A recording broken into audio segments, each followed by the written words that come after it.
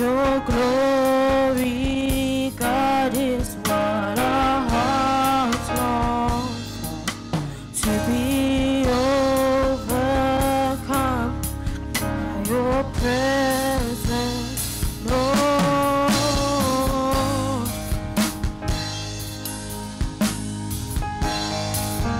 Your presence, Lord.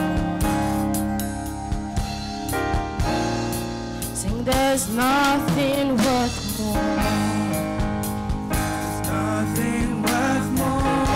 Ever come close. Ever come close. Can compare. Can compare. You're our living hope. Your presence, Lord.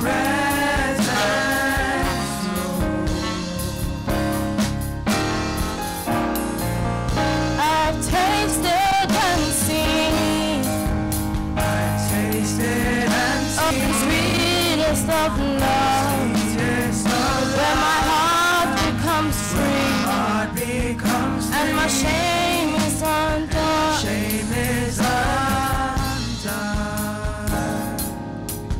Your presence, your presence,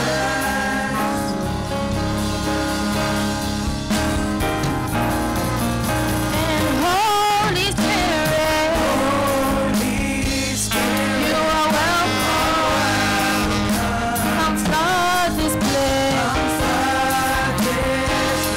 and fill your glory, Lord. God is to be overcome by your presence. Sing, Holy Spirit, you are welcome here. Come flood this place and fill the atmosphere. Your glory, God.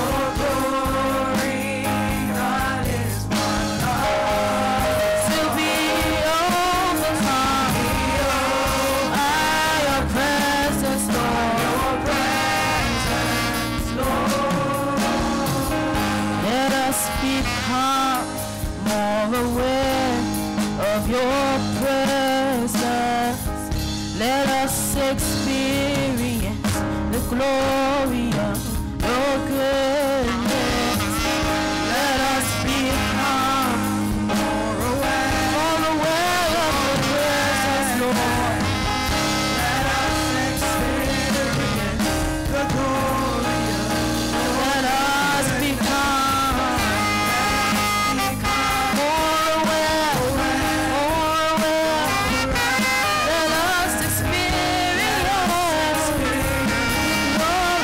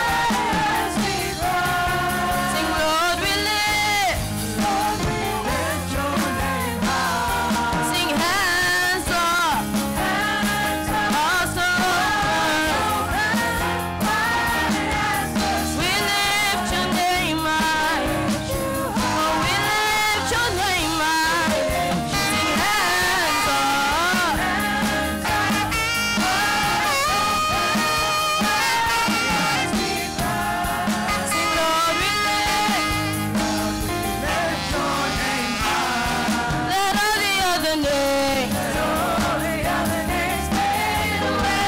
Let sickness, let depression fade away. Fade away. Until there's only you. Let all the other names, all the other names. Jesus, take your place. Jesus, take your place. Let all the other names fade away. Let all the other names fade away. Until there's only you. Let all the other names, all the other names. Sing Jesus, take your place.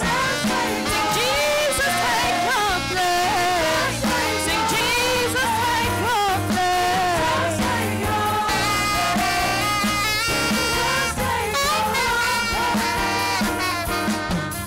And you are the covenant keeping God. Yahweh, the covenant keeping God. You are. You are. You are Yahweh, the covenant. The covenant. The covenant. Sing you are. You are. You are Yahweh, the covenant. The covenant.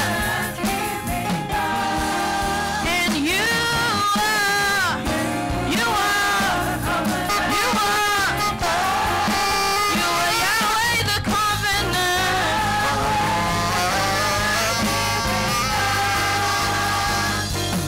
You never leave me. You said that you won't forsake me. You are beside me. That is all that matters. And you never leave me. You said that you won't forsake me. You walk beside me. That is all. That is all.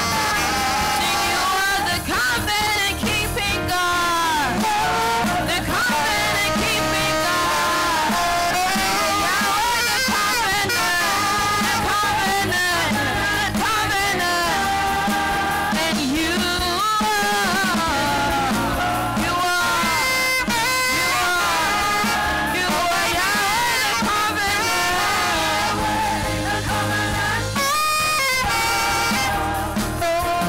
The sun will smite me, and the moonlight will not hurt me. The flood will sweep me, my Lord, you are my anchor. Sing the sun will smite me, and the moon, the flood will sweep me, my Lord, you are, my Lord, you are. Sing you are the covenant keeping God. Covenant keeping God. You are Yahweh, the covenant. The covenant keeping God. You are the covenant keeping God. Covenant keeping God. You are Yahweh. You are Yahweh. You are Yahweh. And you are the covenant keeping God. The covenant keeping God. You are Yahweh. The covenant keeping God. Hallelujah.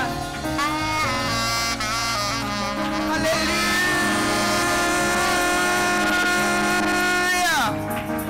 I want us to come with our dancing shoes this morning. Are we ready to praise God? Are we ready to dance for our God? Sing, open the eyes of my heart, Lord. Open the eyes of my heart. I want to see you. I want to see you. Sing, open, open the eyes of my heart.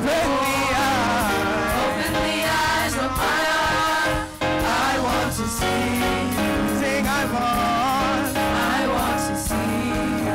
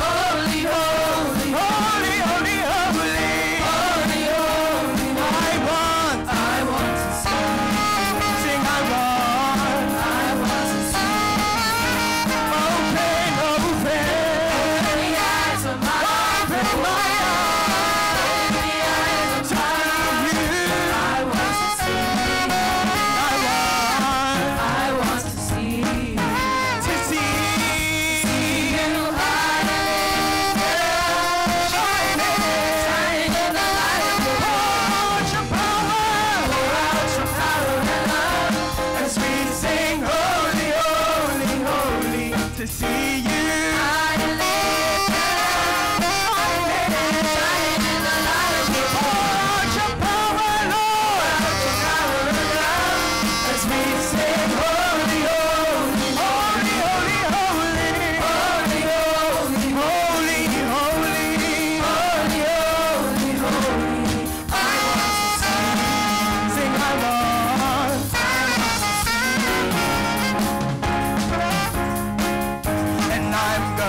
Dance and praise him. It doesn't matter what comes my way. The greater one lives inside of me. It say I'm gonna win.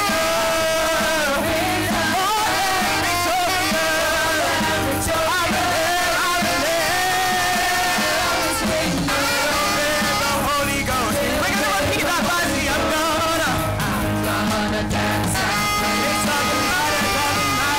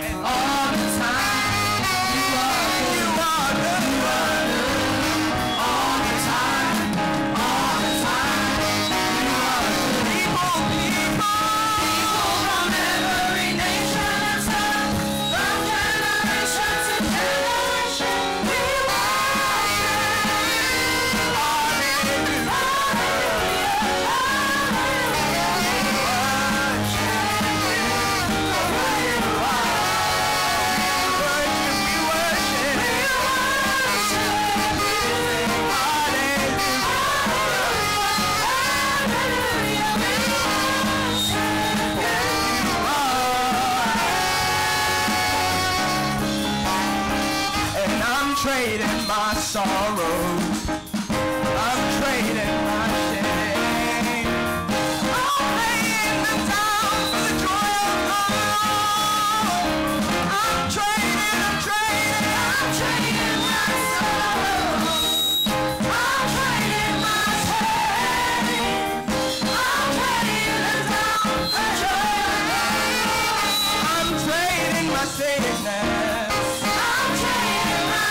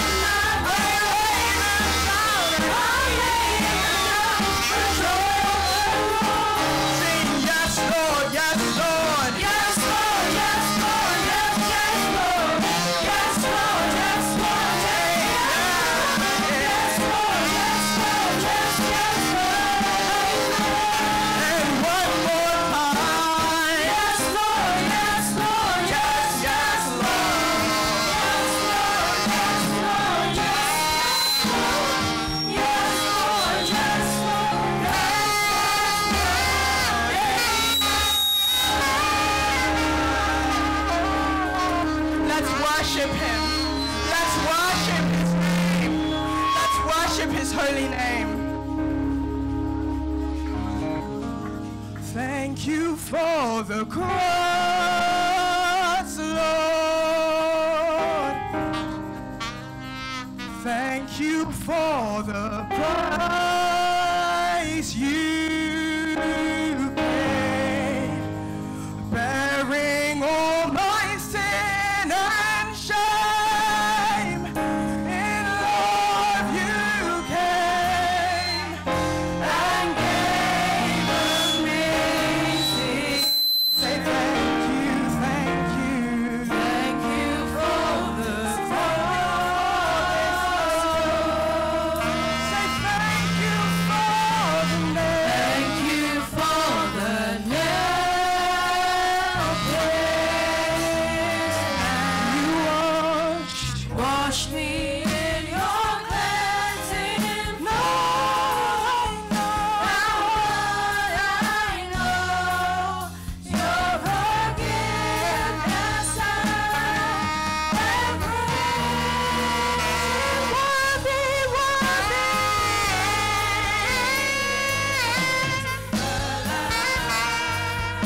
Seated on the throne.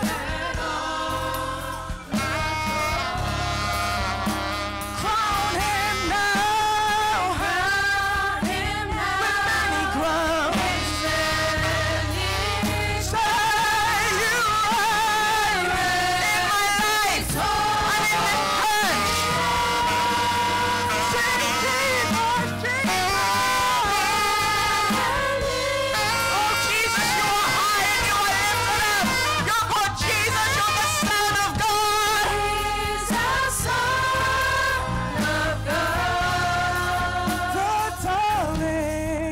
The darling of heaven, crucified. Worthy, worthy is the Lamb. Oh,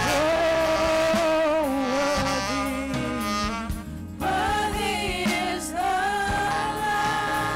Worthy, worthy, worthy, worthy. Worthy is the Lamb. Say he's worthy. Yes, he's worthy.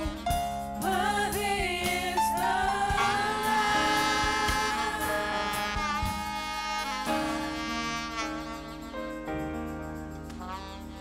Jesus paid it all.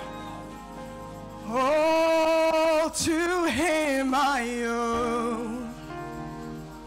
Sin had left a crimson stain. He washed it white out. Jesus, church, do you know who Jesus is? Do you know that he paid for it all? When he said it is finished on that cross. All to him I owe. Sin had left a crimson stain. He washed it white. Say, I heard the Savior say. I heard the Savior say, thy strength indeed is small. Child of weakness, watch and pray. Find in me thy Lord. Say, Jesus paid it all. Jesus paid it all. And all to him I owe. Say, sin had left the crimson stain. Sin had left the crimson stain. He washed it white as snow. He washed it white as snow. He washed it white as snow. He washed me white as snow. He washed my heart. He washed me white as snow. And no, praise the one who paid my debt and raised this life up from the grave. Oh, praise the one who paid my debt and raised this life up. Oh, praise the one. Praise the oh, praise his name. Paid my debt and raised this life up. Oh, praise the one. Praise the oh, praise his name. He's paid all my debts. He's paid for all my sins. Praise his life up from the sing Jesus. Jesus paid it all to him. All to him I owe. Say, sin had left. Sin had left the crimson stain. He washed it white as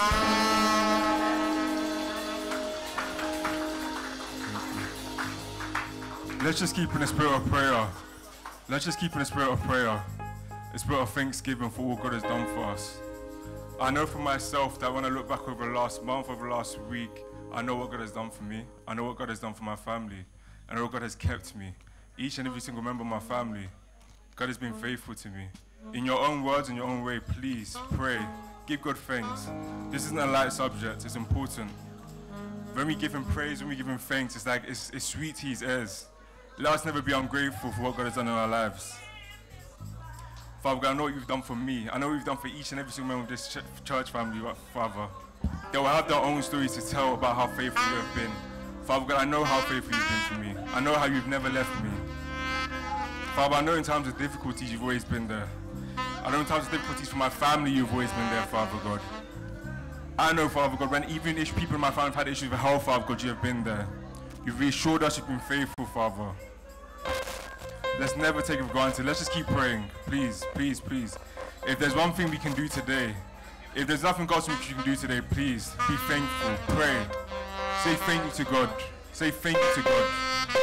Thank you to God.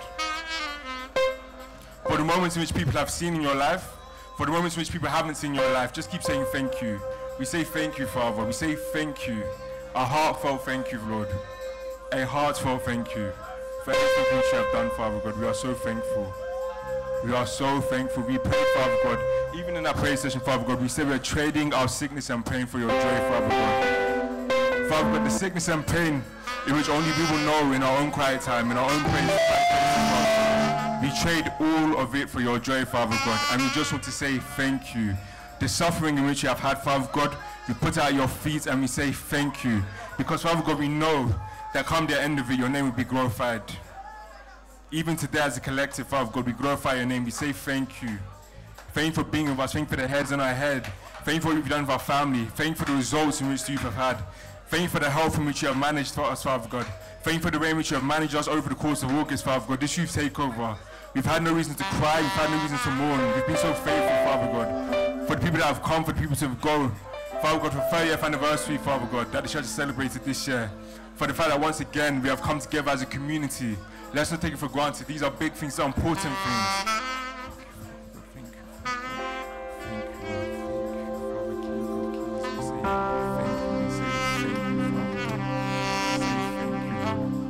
We say thank you, Father God. We can never stop saying thank you now, Father God. If we were to say thank you for all the things which you have done for us, Father God, there will be no time left, but we say all the same. Because we know that our thanks is sweet to your ears, Father God. Father God, this is our way of letting you know that everything we should do for us, Father God, even the things we haven't seen, Father God, we don't take for granted. Lord, we know what you do for us. We know what you do for us in our quiet place. Those things in which we don't even want to say and admit to ourselves, Father God, that you've done for us, Father God. We say thank you, Father God. We say thank you. Thank you, Lord.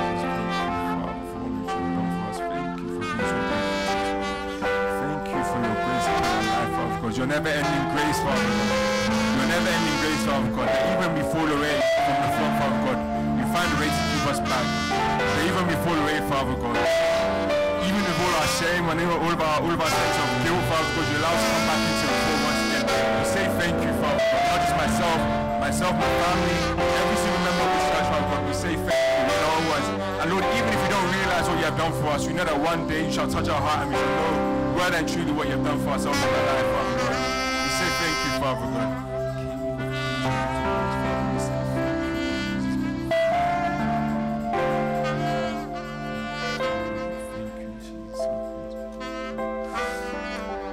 Let's just pray for ourselves now. As individuals, obviously we've given thanks to God, but we know that in our own quiet places, there are many things in which God has done for us. But even when we're praying for ourselves, let's give everything in which we can, the things in which we have done during the week in which we look at and we say that we know we shouldn't have done. The things in which we've done in the week and we know that we need to be better in the next week. Let's just pray for ourselves that, Father God, please, well and truly, you shall renew our minds. And we come to you collectively as a church family, Father God, and we say renew our minds. Do not allow us to be conformed to this world, Father God, but allow us to have our minds and our eyes set on you fully. Father God, in every single way in which we can, Father God, we say thank you for what you have done for us. But we say, Lord, the issues of my heart, I speak to you as an individual. Speak to him as an individual. I speak to him as an individual for myself. Father God, you know the issues of my heart.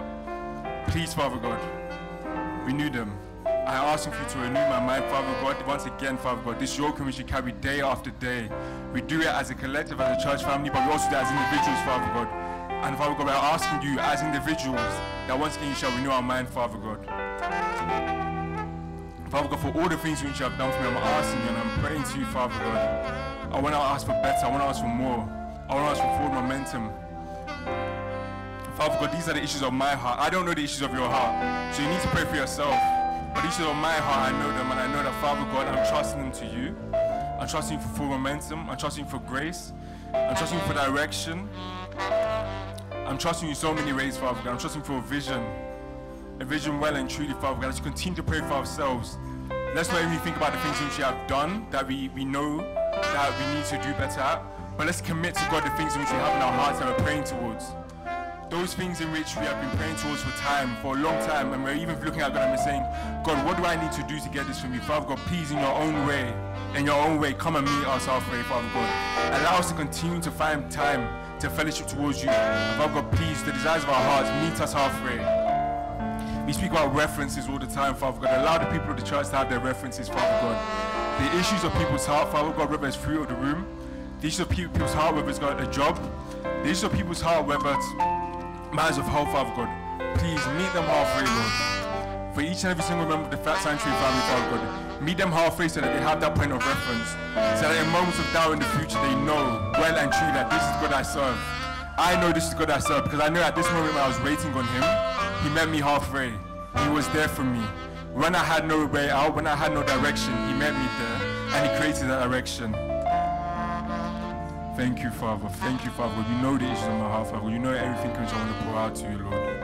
Everything which I've experienced this week, everything I've experienced this month, Father God. For every single member of the Sanctuary family, please, Father God, we lay it all towards you. We bear it towards you. We bear it towards you, Father God. And we know that, and we pray this prayer because you know that you're the only person, Father God, or rather you're the only thing, or the only entity, rather, that can provide some sort of avenue for it, Father God. We know that when we pray, it's words up into the sky, it's words to you, Father.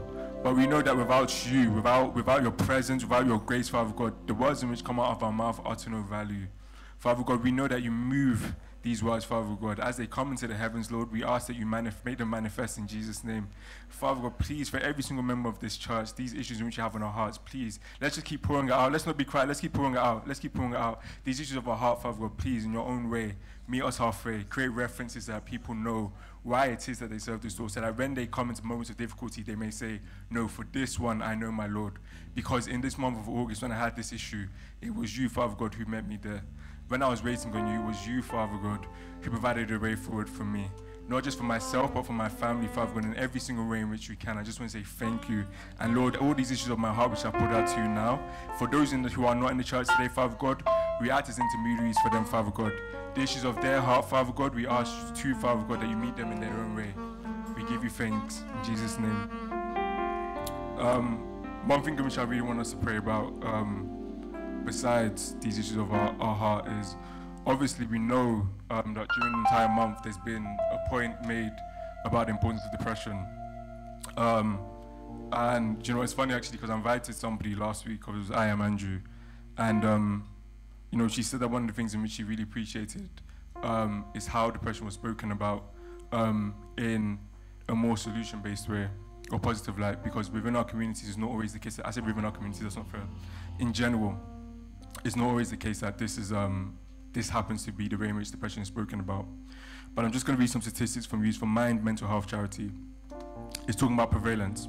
It says, according to Mind, black and black British people are more likely than average to experience a common mental health problem in any given week, with 23% reporting one in 2017.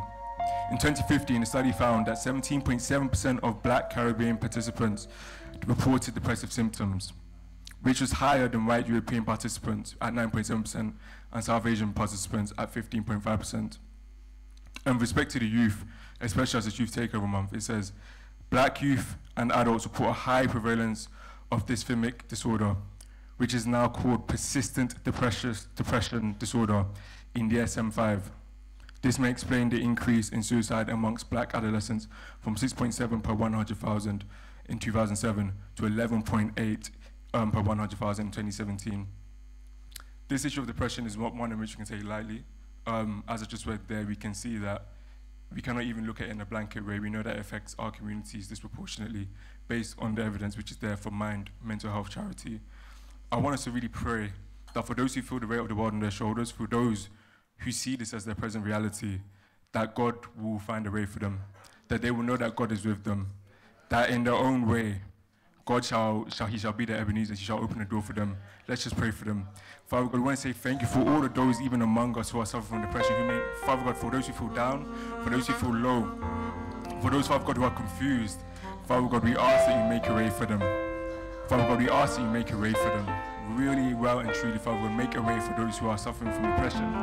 Father God, from those among us who are confused, from those among us who are trying to find sense of what is going on in their life, Father God, and who feel empty, who feel a sense of confusion, who feel a sense of directionless, Father God. Father God, provide them direction in Jesus' name. Help them, Father God. Help these people. Father God, we know that depression does not always manifest itself visually, Father God. We cannot necessarily always see that someone is depressed. Someone can be coming within our midst, Father God, every single week, every single day.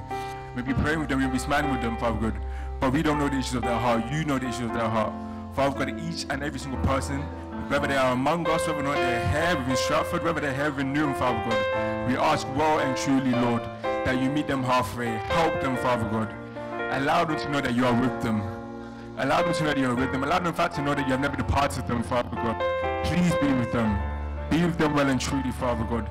And Father God, if there's any practice or any culture or anything in which we even exercise in this church that in any way it increases or adds to this depression, Father God, we rebuke it in the name of Jesus.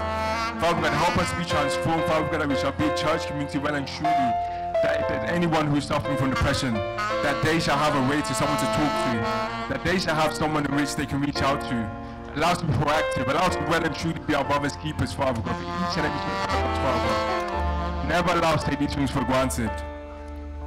Father God, we just read, we know how it takes lives. We know how it affects us disproportionately based on the evidence, Father God. Father God, please help us. Help us, Father God. And Father God, we extend this prayer not just to ourselves, but all of our other brothers and sisters, whether from different faiths, Father God, our Muslim brothers and sisters, our Sikh brothers and sisters, of different races, Father God, white, British, whatever, Father God. We ask, Father God, that in your way, this prayer shall be extended unto them, that this spirit of depression, Father God, in any way, shape, or form that touches us, we rebuke it, Father God, and we ask that as a community, Father, we handle ourselves in such a way that does not have the ability to fester among us, Father. Please help us, Father, but never allow us to take this for granted. Thank you, Father, Lord. Thank you, Lord. Thank you, Father. Thank you. Thank you. And just to wrap that up, I just want to reference something in Psalm 16, the context of which David, of course, had experienced depression. He's essentially celebrating his relationship with God, and he's testifying to the life that his relationship with God has allowed him to have. And in Psalm 16, verses 11, sorry, not one. I'll read it from here, New King James Version. Thank you, though. It says, "You will show me the path of life. In your presence is fullness of joy.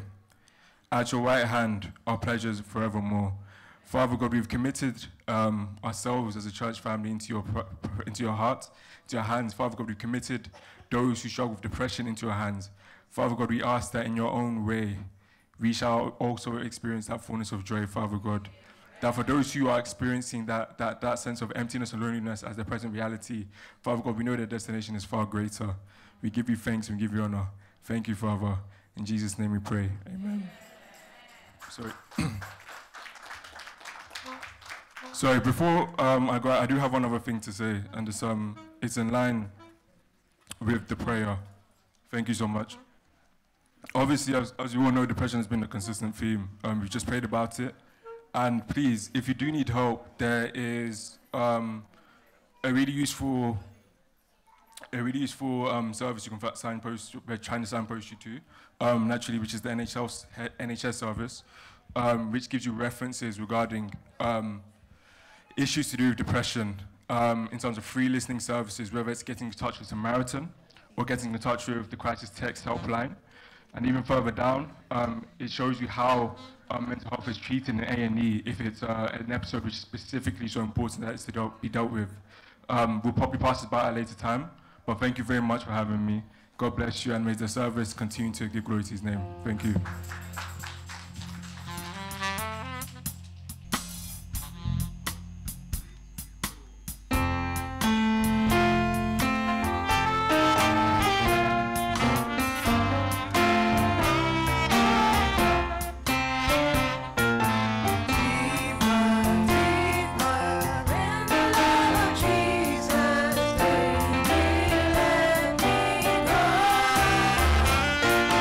Higher, higher.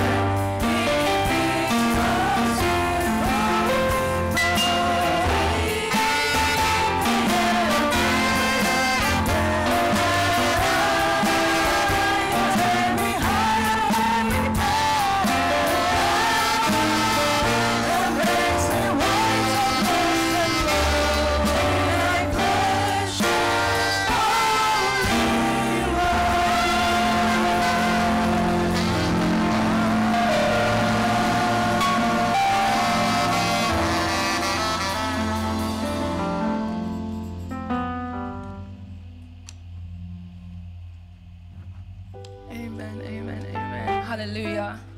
Good morning, church. We can all be seated now. Thank you so much. Just want to welcome everybody to the last Sunday of the month of August, which is Youth Takeover. My name is Ianu, and I will be your MC for this service, apparently. So just a quick announcement that throughout today's service, we'll be reading out the testimonies that we've gathered throughout the month. So just in case anyone has forgotten or has a new testimony that has been delivered to them, thank God, please we'll point yourselves to the ushers who will be able to collect your testimony so that we can include you in today's service. Also, another quick reminder that to properly wrap up the Youth Takeover this month, we'll be having the Praise Night on Saturday. So that'll be a fun time of celebration, music, thank you, and more fellowship. So just to quickly introduce our fellow Uncle Ayi for Sunday school today, where we'll be going through the outline. Very interactive session full of questions and answers, and hopefully we'll be able to learn a bit more. So let's welcome Uncle Ayi to the stage, sorry.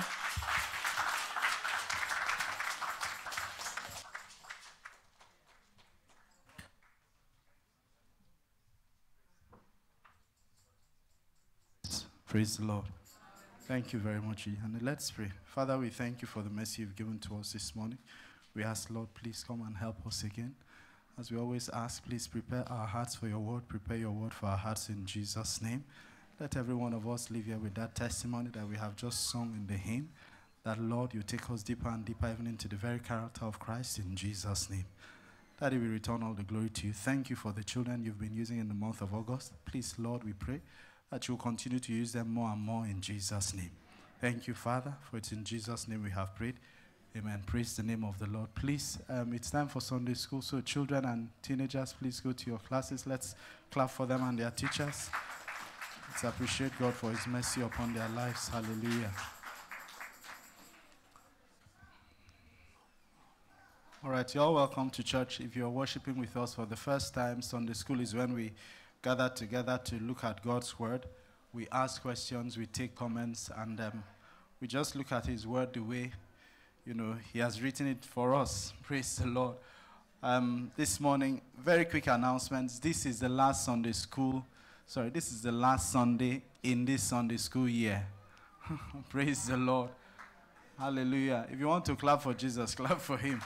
God has helped each and every one of us. By his grace, 52 Sundays, he has been very, very faithful. So please, from next Sunday, we'll be needing a new Sunday school manual. We're encouraging each and every one of us. It's just £6.50. You want to see Sister Rachel and Sister Ifeanyi, please, to get a copy for next Sunday. We have some interesting topics we're going to be looking at from next Sunday. We'll start with empathy. There is even midlife crisis. There's anger management, unity in marriage, power of forgiveness, parenting God's way. There's even sexual perversions. There's loneliness. So many things. Please make sure you get a copy. The Lord will bless each and every one of us in Jesus' name. All right, this morning we're looking at natural disasters. That's the topic we want to consider. I'm conscious that we have not covered all the topics for this year, but we thank God because he has helped us thus far. So please, if you have your manual, do read the remaining two. Sometimes in school, when the lecturer is teaching you, they tell you, go and read the rest for your exam. We have not been able to cover everything. Praise God. God has helped us, so please feel free to do further studies at home. And if you have questions, feel free to come and ask. Natural disasters. Matthew 24, verses 6 to 8. Matthew 24, 6 to 8 is our text this morning. Matthew 24, verse 6 to 8. So please, if you find it, help us read it very quickly. Matthew 24, 6 to 8.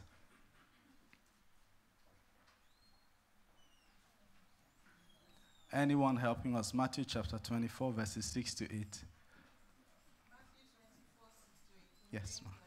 Yes, ma'am. And you shall hear of wars and rumors of wars, and see that ye are not troubled, for all these things must come to pass. But the end is not yet.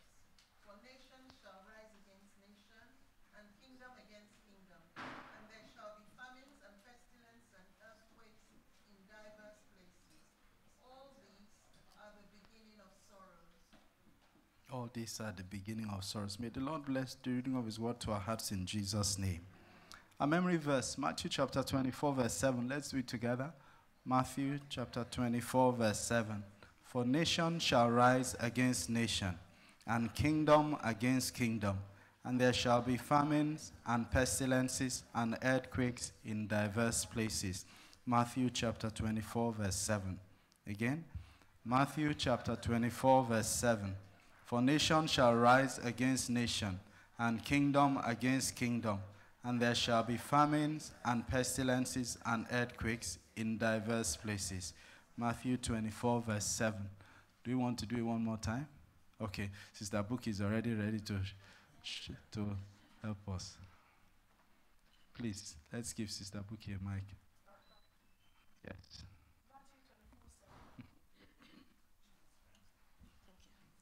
Matthew 24:7. And nation shall arise against nations, kingdom against kingdoms, and there shall be I will say it, don't worry. And there shall be famines. She's saying, don't help me. And there shall be famines. 24, Matthew 24:7. And nations shall arise against nations, kingdom against kingdom, and there shall be famines and pestilences and earthquakes in diverse places. Matthew 24:7. She's our A-star student. Praise God. All right, that's the text this morning. That's the memory verse. We're going to be looking at the profile of natural disasters and why God allows it. Praise the Lord. That's what we want to consider this morning. Matthew 24:7. Now, what is a natural disaster? One of the questions we get asked every now and again is, which is what we will ask ourselves as well. Why does God allow it? Natural disasters are challenge the Christian belief that God is good. Hello? Has anybody asked you that question before? If God is good, why would he allow so many babies to be killed in the Middle East? Why would he allow famine? Why would he allow all of these things? Have you had that question before? Yes? Okay. Good place to start. So what was your response? You first take a deep breath, okay, and then you answer them. What did you answer them? You take a deep breath and look at the person. Why must he choose that question? Why must he choose that question? It is well. Well, if you balance yourself, you can say, well, do you not see the goodness of God today? Okay. Okay. Sister Stefan is saying you ask the person a question too. Have you not seen the goodness of God today? Yeah, if you have seen the goodness of God, and the same God is also the same God that will rescue every situation. That's the way I will present it. What is thank you, ma. What is the quickest, should I ask, the most recent disaster? Okay. Did I hear? Ma?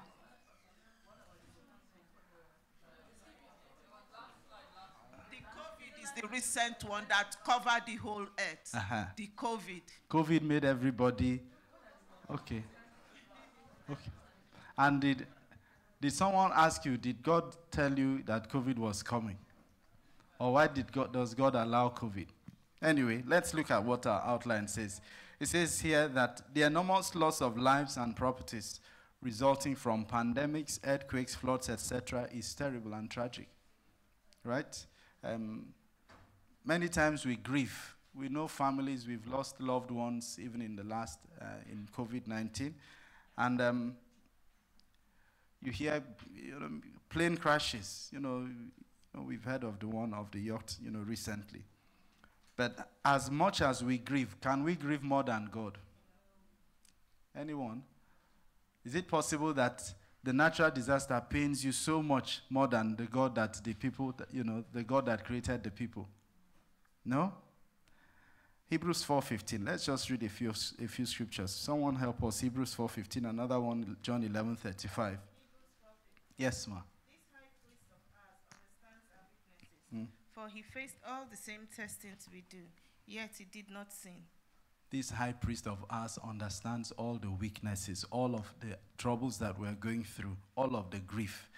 There is no grief that would go through that this high priest does not understand. In John 11:35, what does it say? And Jesus wept. Why? Because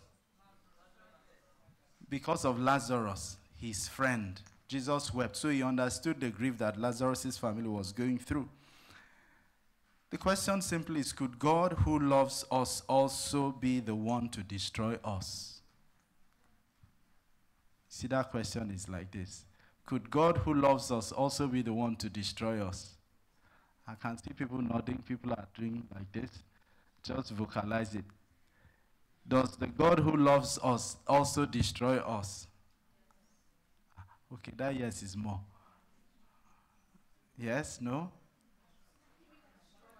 Destroy, earthquake. Okay, so you can consume. Okay, so how do we reconcile the mercy of God? How do we reconcile the mercy of God in Christ with his permission of natural disasters?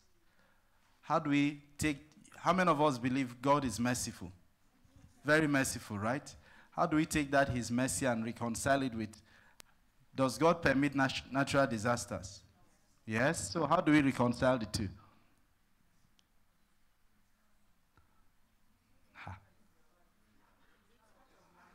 It's part of life. Okay. Okay. Matthew 24:6-8. Very quick text review. And then we'll look at the profile of natural disasters. The 6. Please, anyone who's got NLT for us, let's just see if we can pick a few things from that text.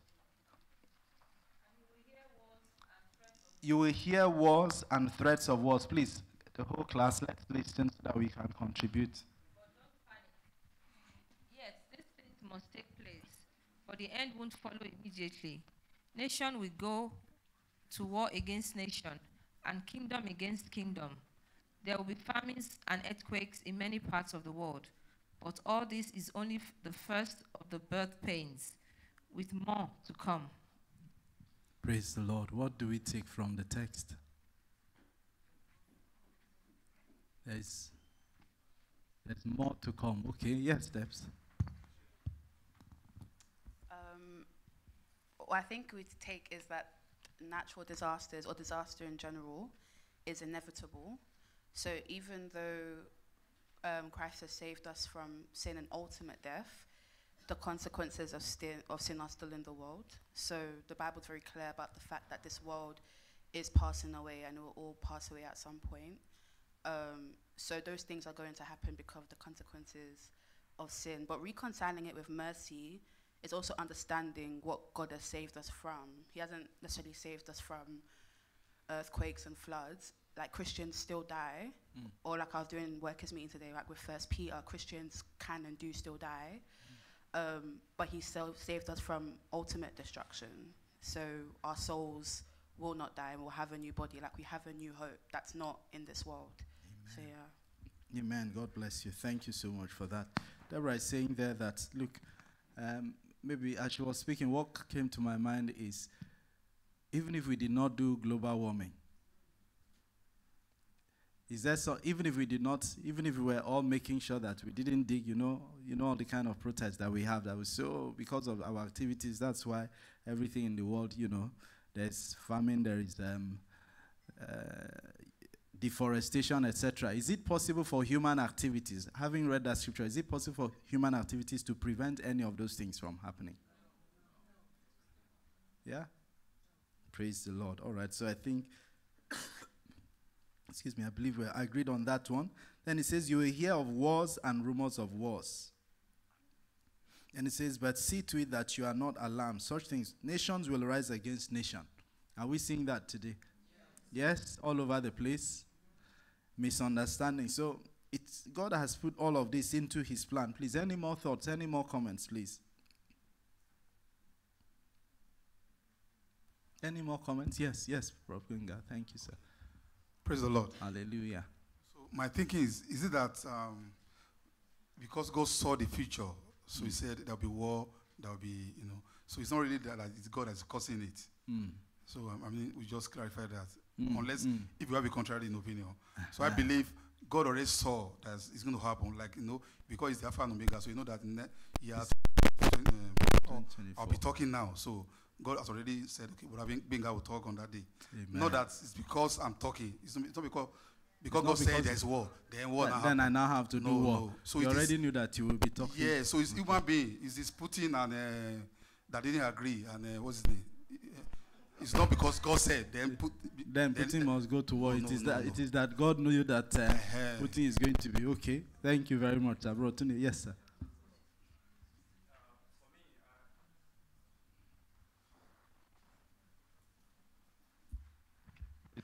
Hallelujah. I just believe that disaster is just part of the master plan, the original plan of God. And we all know that. We believe that God is a sovereign God. Yes, sir. He does what pleases him. And what we call evil as men might not actually be evil to God. Because eventually, maybe there's something God wants to bring out of it. So for us as human beings, we'll see it as evil, but before God, it might not actually be evil. Personally, when I read the first 5 chapters of the Bible, where children of Israel were moving from Egypt and they were fighting different cities, and now one will ask, the first question that came to mind was that these people they were killing, what did they do? Even when we know that maybe they didn't know the God of Israel. Not that, I'm not sure someone has preached about the God of Israel to them before. So, but God has them to go to that land and take the land. So the question is that, was God a wicked God at that point in time? But it's just that is his master plan. Praise the Lord. Hallelujah. God bless you, sir. Thank you. As brother is saying that it's all part of God's master plan. Okay, we have 2 more. Sister Mukwe and yes, taken away. Thank you. I just want to read the scripture, Yes. Isaiah 45, verse 7. He says, this is God talking, and he said, I form the light and create darkness. I make peace and I create calamity. And I, the Lord, do all these things. Wonderful. Our sister is saying, who is doing all these things? Who is doing all these things? It says, I form light, I form darkness. I create peace, I can also create calamity. How I, the Lord, I do what? All these things. Okay, thank you very much, sis. She's saying that look, God has written it. Our brother Brogbenga mentioned something that, okay, God has seen how the heart of man will be in the years to come. He knows that, see, everything, the man fell, right? Everything we're seeing here is just a function of the fall. It's just the fall that is playing itself out. And God already knows that's going to happen. He knows I will be here. He knows what I'm thinking. He knows what you're thinking. He knows, even in the future, how you will, forgive or refuse to forgive, and what kind of fight that will bring in the family. Praise the name of the Lord. All right, thank you. Yes, one last one, Deacon Way. Praise the Lord. Hallelujah. I think that the Bible talks about God works known to him from the beginning. All his works are known to him from the beginning. So he knows the beginning and the end. And he created everything within the existence from the beginning to the end. So, and all these things are also part of the architectural designs of the end, which he has crafted to remind humans also of his coming, because those things will also remind us that, yes, as much as we tend to know so much, but there are things that we cannot control, and those things are things that God alone can control. So it keeps us, those are the things that keep on telling us that God is sovereign, and there's a God that we need to know about. We need to sort him. And like what happened during the COVID, that COVID period told the entire world that there is a God somewhere. Even the scientists and the medical field had to agree at a point that yes, there's God somewhere. God is sovereign. And so that also reminded the world that in spite of all the knowledge and everything. There is a God that can control and do and undo. God. Praise the Lord. Hallelujah. Thank you, sir. God is sovereign. He can do what he wants to do when he wants to do it. Praise the name of the Lord. At the end of the day, the essence of our lesson today is to understand, inside of God's plan, why he allows this and how we can align ourselves so that in the midst of all of this, we are most useful to God. And we also understand that our time here, like our sister said, Deborah said earlier, our time here is limited. Whatever may be the case, he has saved you. Let's be sure that he has saved us the real salvation that we need, that we have it. Praise the name of the Lord. All right, natural disasters. Let's quickly look at them. How many types do we have? Or can we just quickly name a few? If you can name a few and where it happened. Earthquake, where did it happen? Give me an example of Turkey, okay. Was there one in Japan? Okay. Earthquake. Hurricane Beru.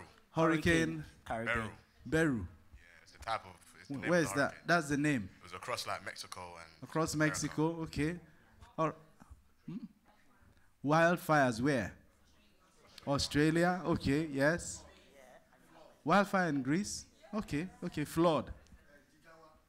Flood, Jigawa State. God bless you, sir. Flood, yes. Oh, Dr. Vaz says it's man-made flood. Is there man-made flood? Really, there's man-made flood. How did they make it? Okay, yes. Any more? Landslide. Okay. Tsunami. Which one? Oh, is there only one? Japan. Okay. Volcanic eruption. Where? Iceland. Okay. Yes. More. Tornado. Where? In the US. Okay. All right. Let me just read what we have in our outline. It says, these are catastrophic events, atmospheric, geological, hydrological origins, major adverse event that results from natural processes. A natural disaster, of course, does cause loss of lives, damages properties, typically leaves some economic damages as well. The severity depends on the affected populations, what they've built into place. That's why Auntie said that some flood is man-made. If you build a city and you don't put drainage, right? What do you expect when rain falls? And when flood happens, you pray. You could have just built, praise. Something happened, was it in Dubai recently, right? They've never witnessed such before. And some commentators said that the city was not prepared for that because they did not build that in place. We're saying here also that God created the whole universe and he put laws of nature in place. We agree. What is one of those laws of nature? Gravity. What happens when you drop? When you jump, you go down. Another law of nature. Another law of nature.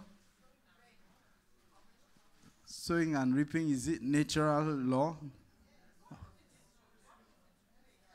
If you plant, you reap, okay. Seed time, okay. Another law of nature. How rain forms. Seasons, okay. Cycles, yes. Any other law of nature? Laws of nature. Anyone? Kinetic, I don't understand that one. Just say it. Huh?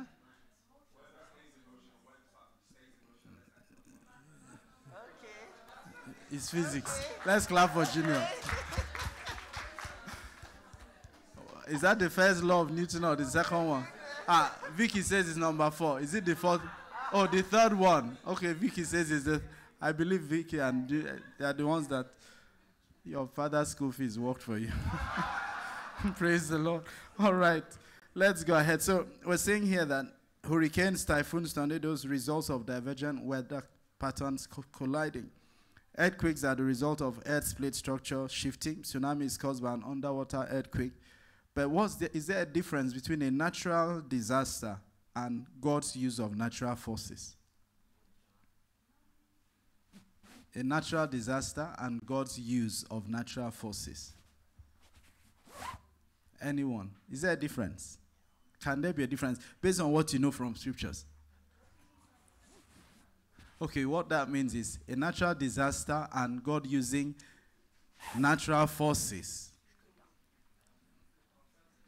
to do things that is not normal. Junior, why did you say answer? Please, Yanu, give us your answer. Thank you.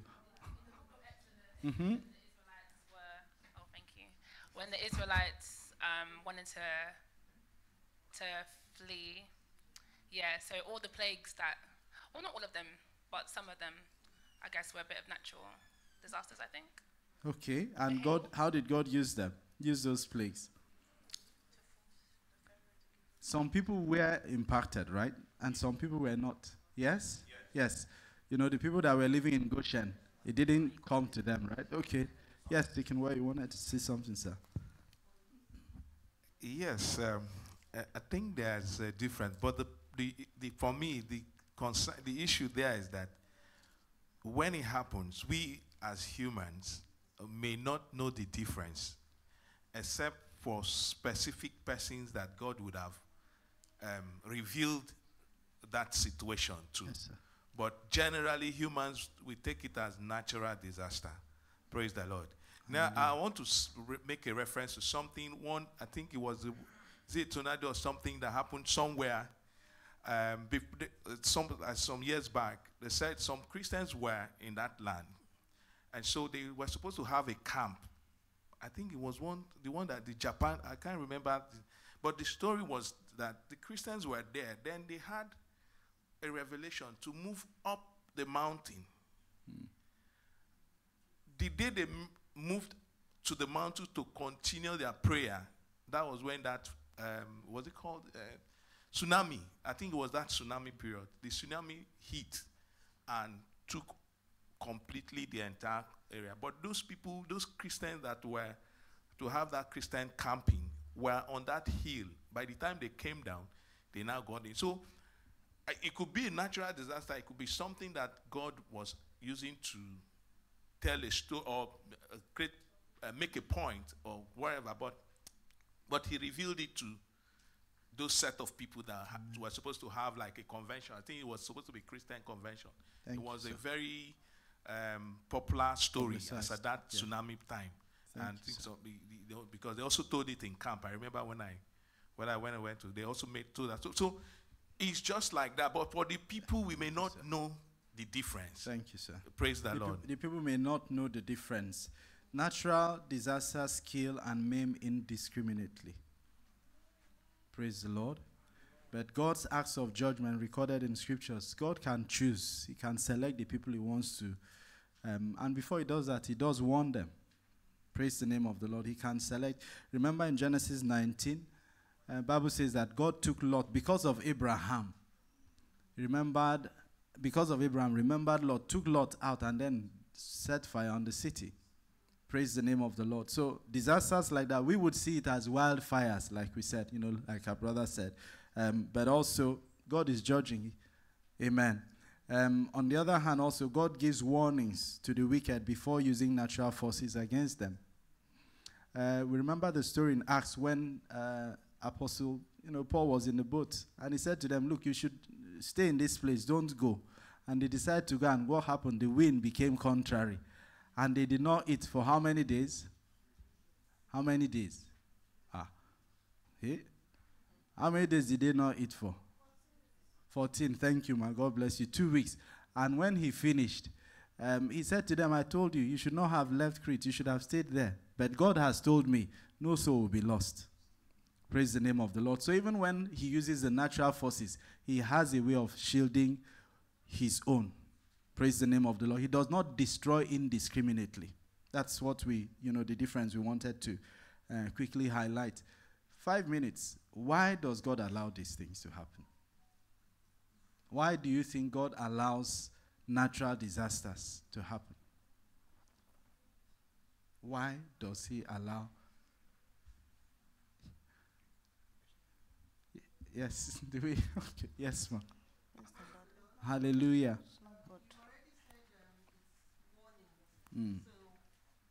So, warnings of the end times. Praise the Lord. Hallelujah.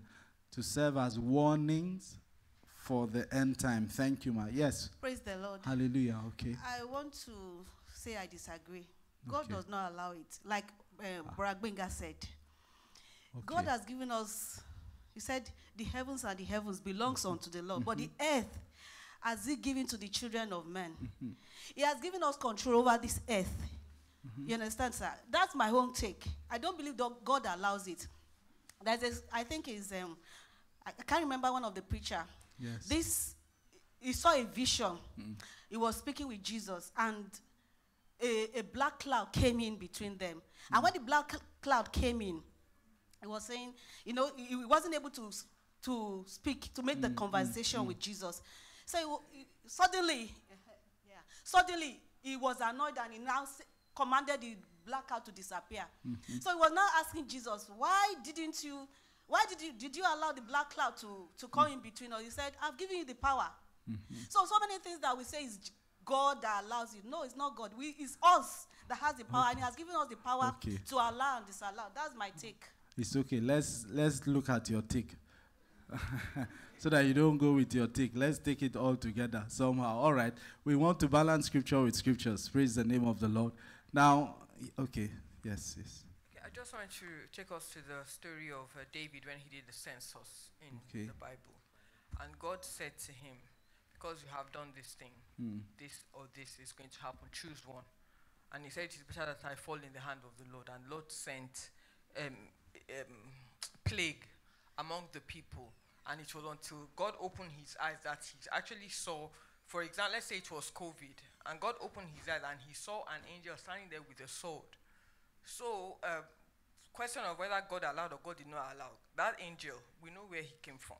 We know who commanded him to go and stand there and put that sword, if it was COVID, in the midst of the people. So, that is scripture. Okay. Thank you very much, ma. Yes. Okay, Deborah. Occurrences that happen in the Bible that we don't necessarily have answers for, and God doesn't really have a desire to give it to us, because we know the will. He's shown us some parts of his plan, the Bible says, and in others he's kept to himself, and we should be okay with that because we're not God. So, like, for example, even with Joseph and his brothers coming down when there was a famine in his land, we know the reason for Joseph having gone into captivity and all of those things was to be able to be in a position for him to supply that food so that the lineage of Christ will continue.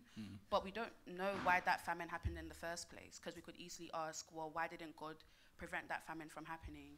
Or even with Job and all the things that happened to him, it was an individual person, but in itself, we don't necessarily know, and Job doesn't know why God decided to allow him in that gravity for it to happen. We just know it happened, and then God delivered him after. So I think it's very burdensome to try and put on us to say that we are in control of natural disasters. And I think it is important that we also don't do that, because we almost start to say that, oh, if we didn't pray enough for this or do this enough, then that's why this happened.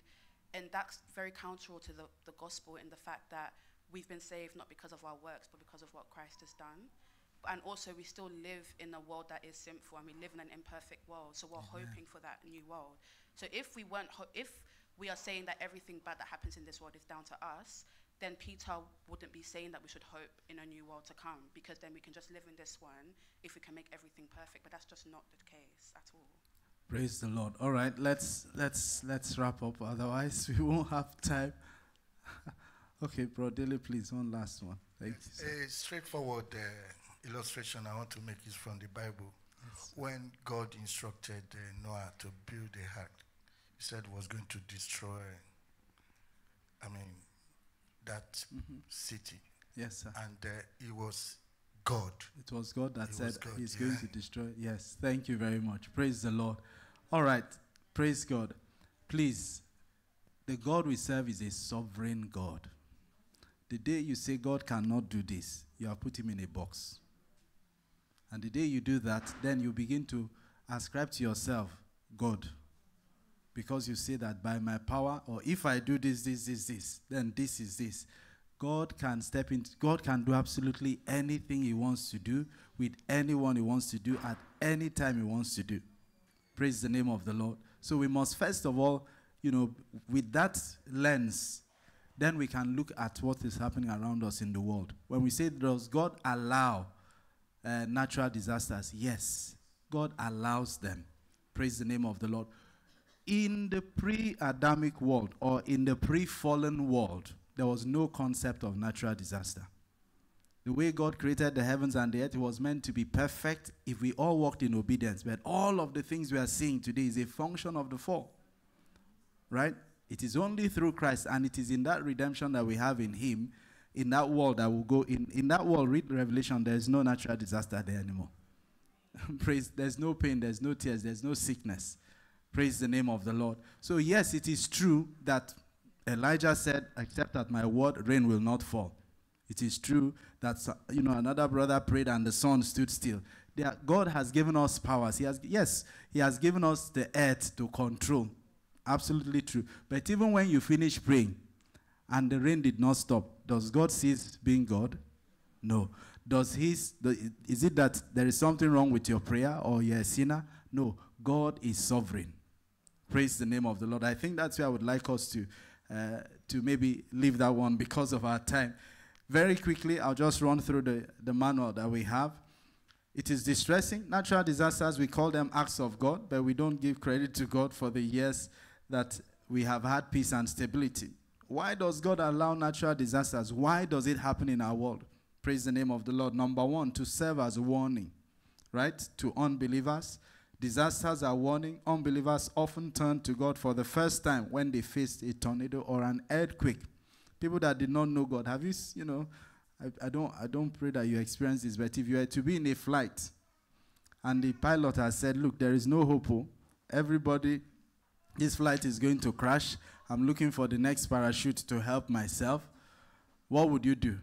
You will hear that. You will know that there are many people, many Christians, people who call Jesus that have never called him before. Praise the name of the Lord. Number two, it reminds us that even nature was affected by sin. That's what we need to be aware of. Natural disasters remind us that nature, as beautiful as it was beautiful, was unbroken, it was not cursed, but with sin, when sin entered, it also affected nature. And that's why, Deborah said, we live in a sinful world. The world is sinful. You don't need to, wherever you travel to, we live in a sinful world. That's why we are going to go to that world that does not have sin in Jesus' name. Number three, to establish God's supremacy over man. God is supreme over all men. Some disasters give no warning. Even with all the science and technology a country can afford to put together. If countries could foresee all of the disaster, Mpox just came out of the blues from somewhere, and all of a sudden, we are beginning to hear this is the first case in Europe, this is the first case here, we're seeing this. It has just come all over. The scientists were blindsided, they didn't think of that. Praise the name of the Lord. So God is supreme. It just shows that we are limited. I heard in the news yesterday that the spaceship that went to, astronauts entered spaceship that was meant to go to space and come back after 8 days. And NASA is telling them they will leave them there for 8 months. Because I'm just wondering, I hope they packed enough food for 8 months. Because I don't want to be in that kind of... Because they said the technology is bad. They can't understand that they need to fix something.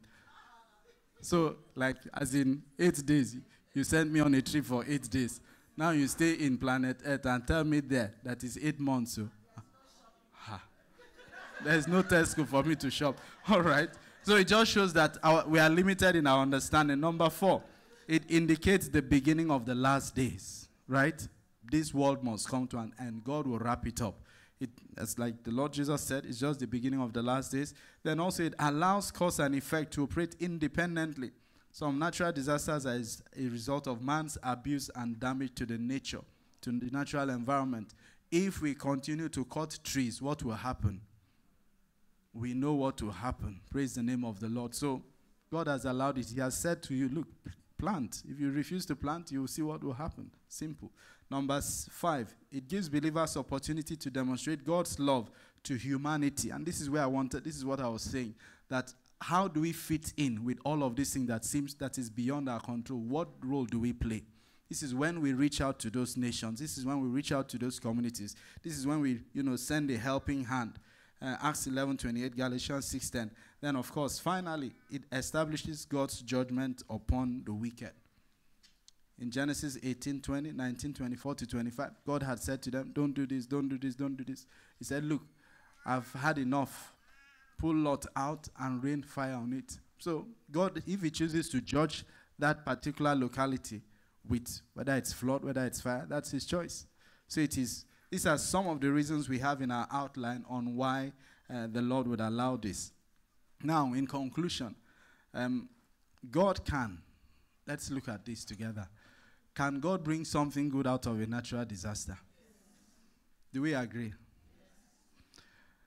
God can, and he does, bring great good out of terrible tragedies. Some it could be the loss of a loved one. It could be the loss of a clan. It could be something that you feel, I would never recover from this. But God has a way of telling you that he's still in charge and saying to you, I am the one taking care of you. It's not your father, it's not your mother, it's not those people that you had as a network. I am your source and sustainer. I pray that the Lord will expand his word to our hearts in Jesus' name. What does it say in Romans 8:28? And we what? And we know. It begins with and we know. So the encouragement for us this morning is, please, do you know that whatever it is you're going through, in our own case might not be a natural disaster, but an unpleasant situation. Do you know that God is able to do what, ma? He is able to make all things work together for good because you love him. Whether the enemy likes it or not, you will understand it better in Jesus' name. And you will see that it all was part of God's plan to make you a better believer. May the Lord expand his word to our hearts in Jesus' name. Amen. Thank you.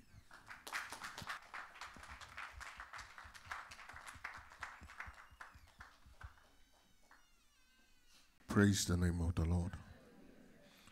I know we've gone around the house to look at different views and all that, but we started with the word. I just conclude with the word.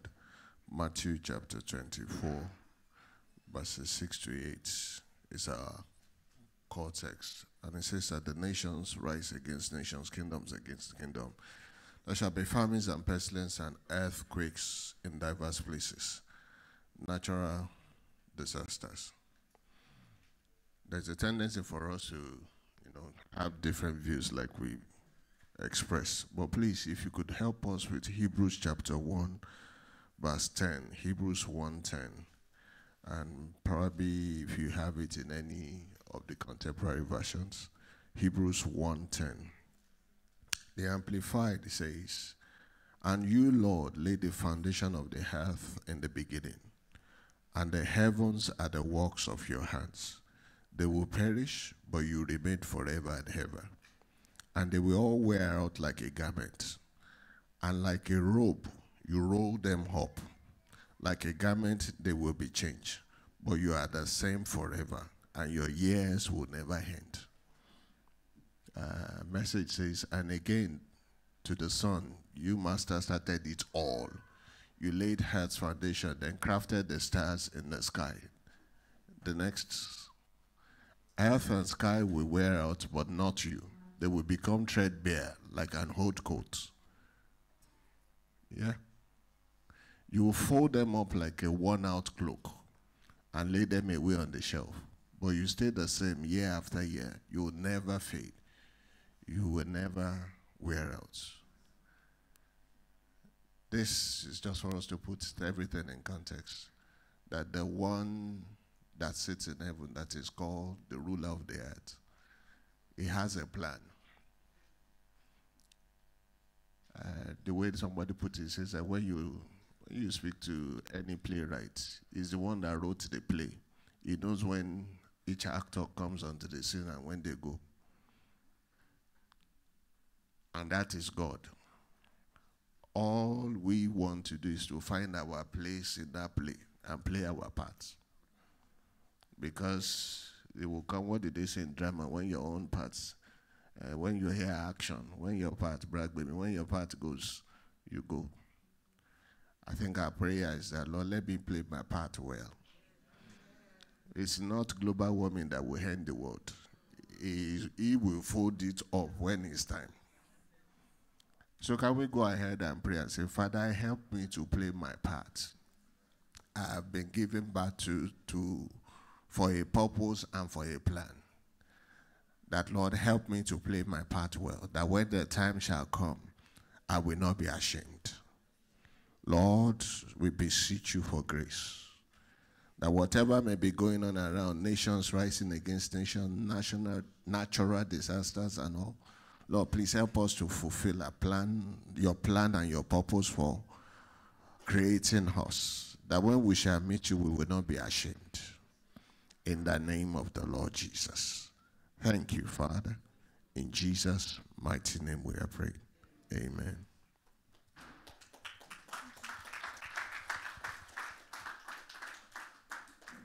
So I just want to read a quick scripture. It says in 2 Corinthians chapter 9, verse 7, it says, each of you should give what you have decided in your heart to give, not reluctantly or under compulsion, for God loves a cheerful giver. And we know that God has been giving, as we've mentioned in the prayer earlier, that God has given us so much things today and all the days of our lives. God has cheerfully and willingly given us so much. So why not us return that, even though what we return is not going to be compared to what God has done, and actually give God our hearts, our money, everything that we're able to give him. So I just ask us, encourage us to just cheerfully give unto the Lord. The bank scriptures will be on the screen, hopefully. And yeah, I ask everyone to rise up, please, as we take offering. Thank you. Shall we rise, please? I've got joy, joy, joy, joy, joy, joy, joy, joy overflow in my heart, in my heart. Sing, I've got joy, I've got joy, joy, joy, joy, joy, joy, joy, joy, joy, joy, joy, in my life, in my life. Sing, I've got joy, I've got joy, joy, joy, joy, joy, joy, joy, joy, joy, joy, joy, joy, joy, joy,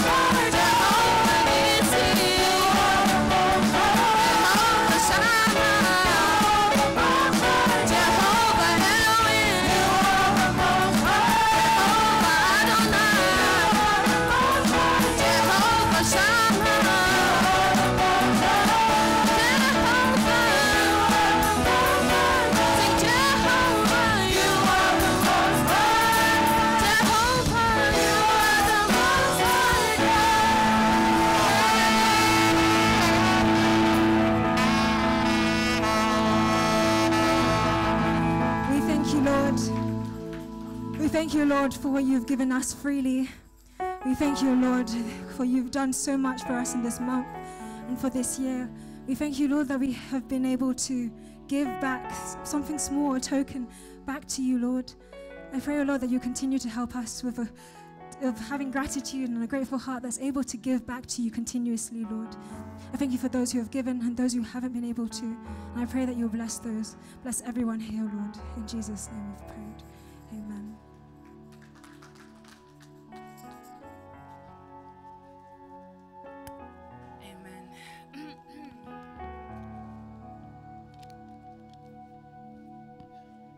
So now now I will be reading out the testimonies that we've gathered throughout the month of August. However you want to celebrate and congratulate people, I don't mind. We can clap between each one, I don't mind. But yeah.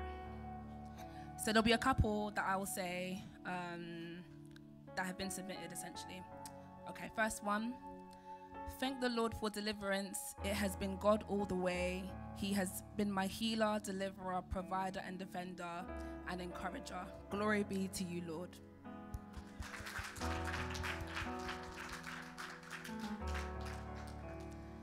I give thanks to God for the salvation of my life. Thank God.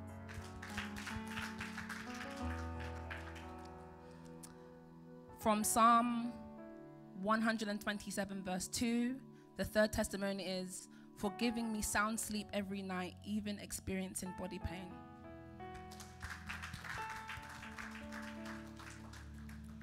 God has remained faithful to me and my household in all ways. Number 5, my health is improving daily. Thank God. I bless the Lord, for he is opening scripture for me and explaining his word to me daily. Passing my final exams and becoming a certified chartered accountant, ACCA.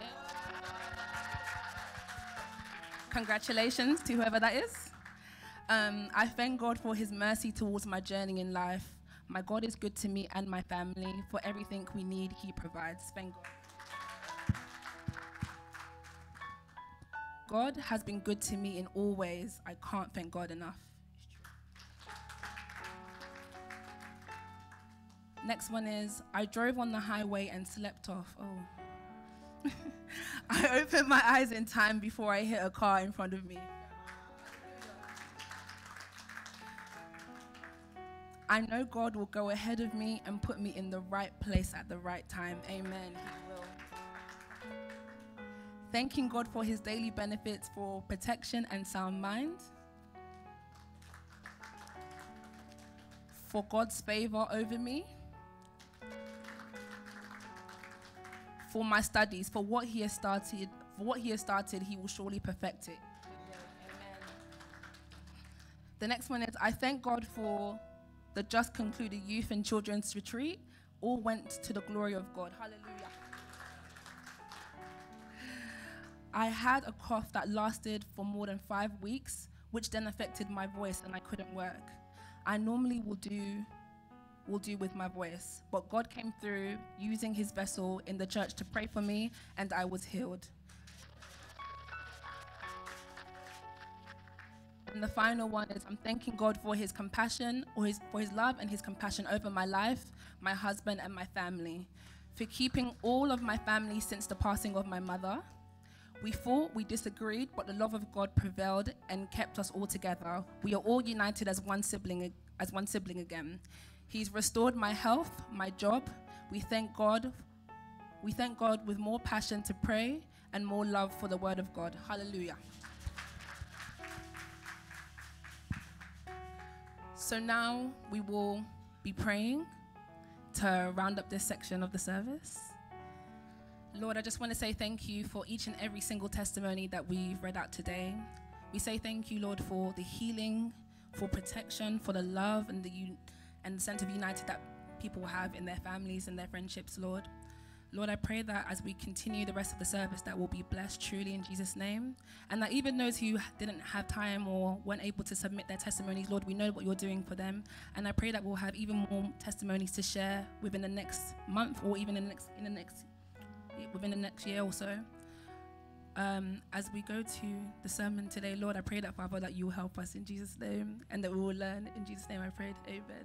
Amen. Let's put our hands together for him. Thank you so much. God bless you. Praise the Lord. Please, just very quickly, the ushers are going to pass this on to each and every one of us. What we've done here to wrap up, by God's grace, the month is we've found 30 principles in life. We call it 30 life principles. So you might get number 1, another person could get number 20, another one could get number 30. So maybe after service you get to know yourselves by asking the other person, what number did you get? So they can learn another principle from one other person. Praise God. So, I've got number 1 here. It says, life principle number 1, our intimacy with God, his highest priority for our lives, determines the impact of our lives. So whatever you get, we pray that you get something that, the Holy Spirit will use in ministering to you, and it can help even in your prayer. Praise the name of the Lord. Without much waste of our time, can we put our hands together for Junior as he comes to take the word? Let's celebrate God's grace upon his life. Thank you.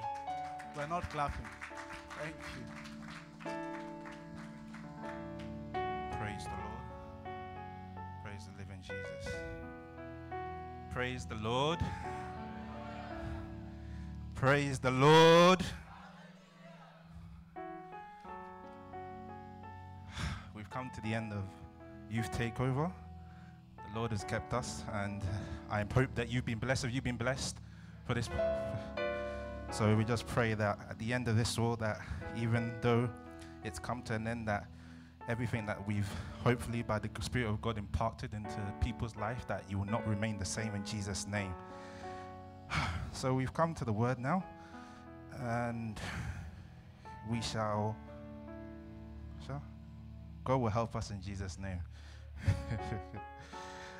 The title of my message, as we'll be concluding, like we said, the Youth Takeover, is called The Good Shepherd, Our Source of Comfort.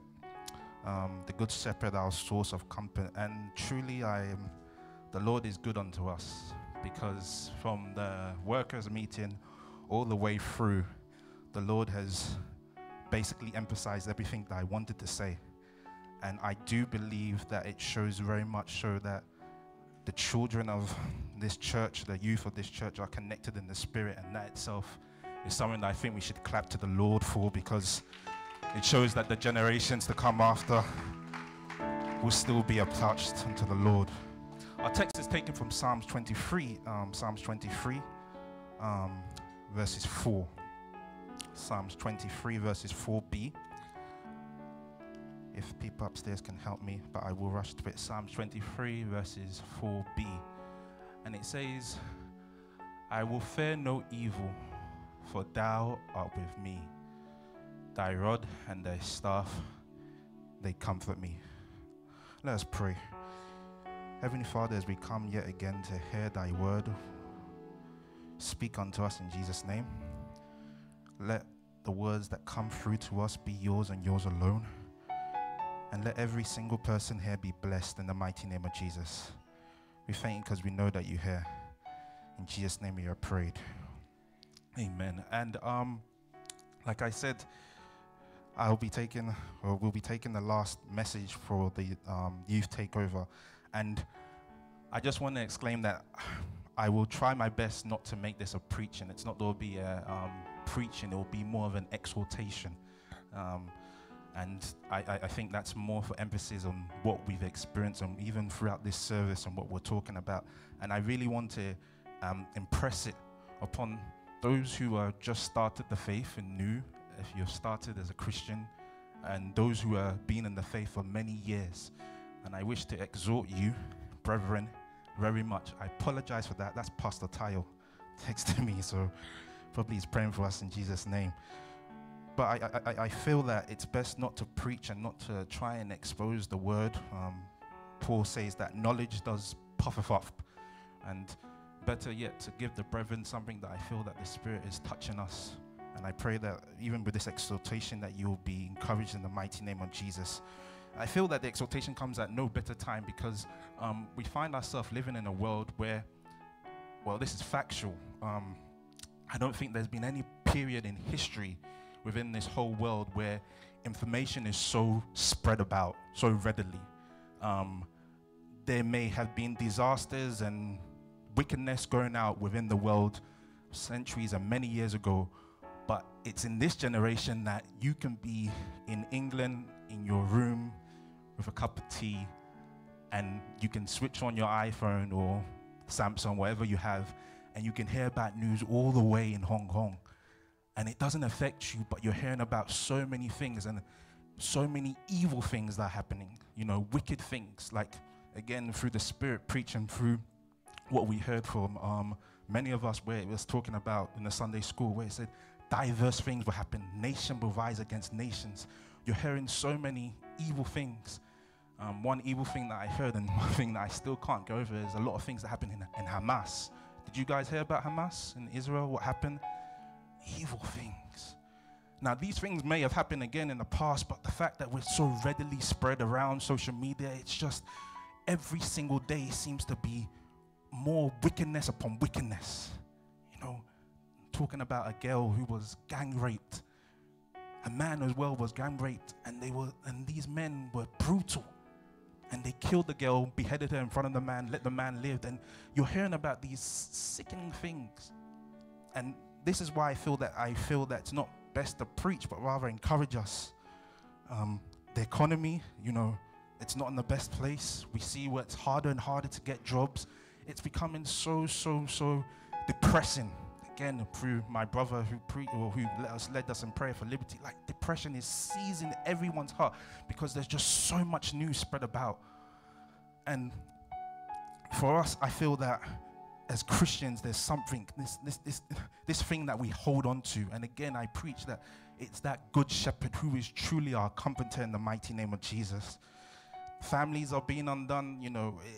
One thing that I bless us, and especially in this church, is that at least with the children that we have, and by God is helping us daily, that we're still intact, we're still smiling at each other. If you go out there, you see families are being undone, divorces left, right, and center.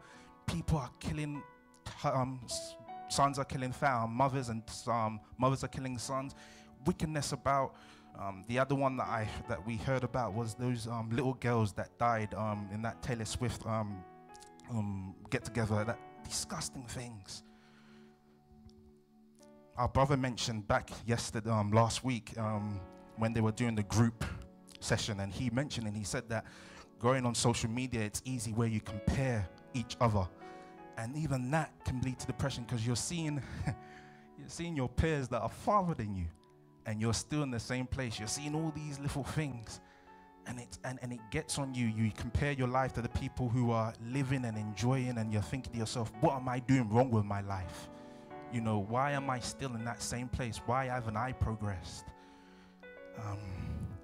And like one of my favorite passages or Bibles, or not Bibles, scriptures in terms of story written in the good old Christian and faithful in the Pilgrim's Progress, when they were walking and on their way, and it said that, and they came upon a fair, and the fair was called the Vanity Fair. And as Christians, it feels like we're walking on this pilgrimage, and there's that fair out there, and it says everything was vanity upon vanity, and it weighs you down every single day as a Christian, as in what's going on, where's the exit, why is it happening, or is there ever going to be an end to this? Wicked people continue in their wicked ways, people continue to do evil things. But I feel, again, with the encouragement from that Psalms is that despite all this, he says in Psalms 23 verse 4, it says, in that verse B, it says, thou art with me. You know, even if I'm not where I'm supposed to be in life, thou art with me. Even if there are people that are farther than I am, or there are things that I'm doing wrong, thou art with me. You know, even if my marriage may be failing and I'm not doing wrong, thou art with me. Even though I may be a disappointment to my parents, I may not have done what they need to do, thou art with me. You know? And you may look at it and you may say, well, everything else may collapse. Everything about may not be the thing that I want, but I will hold on to one thing. Thou art with me.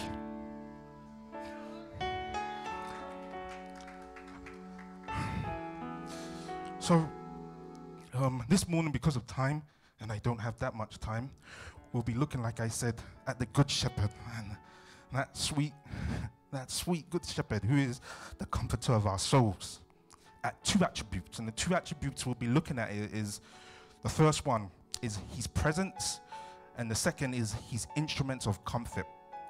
As we can see in that Psalms 23 verses 4, we see a man who has been through it all. I really do believe that there is no one better that I can pick within the holy text like the brother David. He had been, God's presence had been with him from youth to old age, and there was no one else that could proclaimly say, and you could say in confidence, factually, though I walk through the valley of shadow of death, I fear no evil, for thou art with me. This is a man that has gone through the presence of God throughout all his stages in life, whether it be personal, whether it was a family, whether it was his career, whether even in his marriage. You could see the presence of God from his youth all the way to his old age. And therefore, again, I like to emphasize that it's an exhortation. It's not preaching. I won't be trying to flog the knowledge to you, but it's for those who are starting as well in the faith, and you're happy and you're riding with Christ in the faith, and also for those who have been with him for years. And I hope, again, the exhortation and the encouragement will help each and every single one of us. Let's look at the young David. Let's look at his life. We see, and imagine this, you see the young David, and again, I compare it to a young Christian with the presence of God in his life. You see him on the field, and he's starting, and he goes out into the field, and he's a shepherd boy. Everybody's at home, and he's out there, and he's looking after the sheep, and he's looking after all these things that his father has let him, or given him capable hands to do. God bless you, Don. And you see that as he's shepherding and looking after this sheep, a situation appears. And the situation you find, or he finds within himself, is a bear comes. And you see this young man, and normally if that happened in any other place, you would think, run. Don't do anything stupid, run. And yet with the passion and determination that he has, he sees the fear, he sees the challenge, and he goes, no, I'm going to take it straight on. And he grabs this beast and he slays it. And again, the next day he goes out and he is shepherding in the field, watching over the sheep, and a lion appears. And again, with the same zeal and the same earnestness, knowing that Lord is with him, he takes this beast by the mane and he kills it. And you see that presence of God just again within a young believer. It doesn't matter when you first started and you came to know that Christ, when you first believed in Christ, nothing seemed difficult. Everything that came in front of you, you were like, God's with me, I will take you head on. And that young David brings that to social fruition, that no matter what happened towards him, he knew that the presence of God was in him. You go again in David's life and you see a Goliath in front of him. And that poor boy is coming into the camp, and there's a Goliath, and he's challenging the whole nation, and he's saying that if you defeat me, or someone can defeat me out of you, we will be your servants, or if I beat that person, you will be our servants. And David sees this, and everybody else is quivering and shaking. And you see that David, as he approaches with such disdain, he's like, who is this? Saul calls him, and he hears that this young man's going around, and he says, do not let your heart be bothered. As the Lord protected me with the lion and the bear, I too will slay this. And again, you see that in that young believer, maybe for me, where everybody else may be troubled or shaken, and maybe because of lack of experience, you see it and you're like, well, I don't care, God's with me. Primary example probably for me, when I was in Nigeria and we're doing exams in OAU, Niger, and they they would leak, or a lecturer would want to give a test, and the test would affect your credit, and everybody will be running helter-skelter, and you see that young Christian, and everybody's trying to find maybe questions or something, and you see those young Christians that are hot with the Lord. They're just sitting there praying, and they're just saying that wherever everybody's shaking, I will seek and I will pray, and my Lord will help me. You look at David again, further in his life, still a young lad, and he's going from one wilderness to another wilderness, going up and down, and he's carrying all his wives with him and people that he's had. And yet, despite all these different things that he's gone to, yet he's comfortable in the Lord. And I look again, and I haven't been in this situation, but I've heard the stories of young believers who are married, and when they come together, and despite there being no food, no money, probably they're in like a single bedroom, when they're young and they're believers and together, if there's nothing that's sustaining them, they're still smiling, and you're thinking to yourself, what's going on? Why are you so happy in the Lord? Why are you so carefree? And you might think back to your Christian days, probably if some of you could experience it when you were young and you gave your life to Christ, and your partner as well, and you're married, and despite all the troubles, maybe family or lack of resources, you were smiling and you were happy within the Lord. And because he knew that God was with him. And then the years go by, and you start to get more gray than black on your hair. You start to understand that, okay, maybe the passion that was fire has become wisdom. It's no longer Jim. It's more of understanding. You're older, you're wiser within the Lord. If we look at that scripture, Psalm 23 verse 4, you see him say this. You see him say, yea, though I walk through the valley of the shadow of death, I will fear no evil. That sounds like a man who is like a seasoned veteran. He has been and he has seen it. He's been through the thick and thin of it, and he's just given a testimony that despite everything that's happened, thou art with me, I won't fear. My mum was telling me a Nigerian proverb. I forgot it now. It starts with, where the elders are sitting, where what an elder sees sitting down, the young cannot see why it's standing up. And you see that kind of experience of someone who's walked with the Lord for many years. And you look at him, and again, in that he might be recalling the experience of probably like Jabesh Gilead, where his men had come back home and everything was taken from them. It was all lost. Everything had gone. Men were turning against him, saying, let's stone this guy. You've led us to destruction. You've lost everything. And at the end of the day, God brings all of it back. That's only by experience. You know, the old Christians that walk with God for years, you've been through it where you've seen that everything was lost. And yet, at the end of it, God seems to give you back everything. And then you go further into the man's life, and he has a child, a stubborn child. We know about stubborn children. And you have that Absalom, wayward, takes all the concubines of his father and sleeps with them in broad daylight so that everybody can see. And you look at David and that old wise man, and he's thinking and he's understanding. And probably maybe you within your own spiritual life, as you've met many years with the Lord, you've gone down that route where family has betrayed, or children, they don't want to listen. You're praying, and they still seem wayward. Yet in it all he says, thou art with me.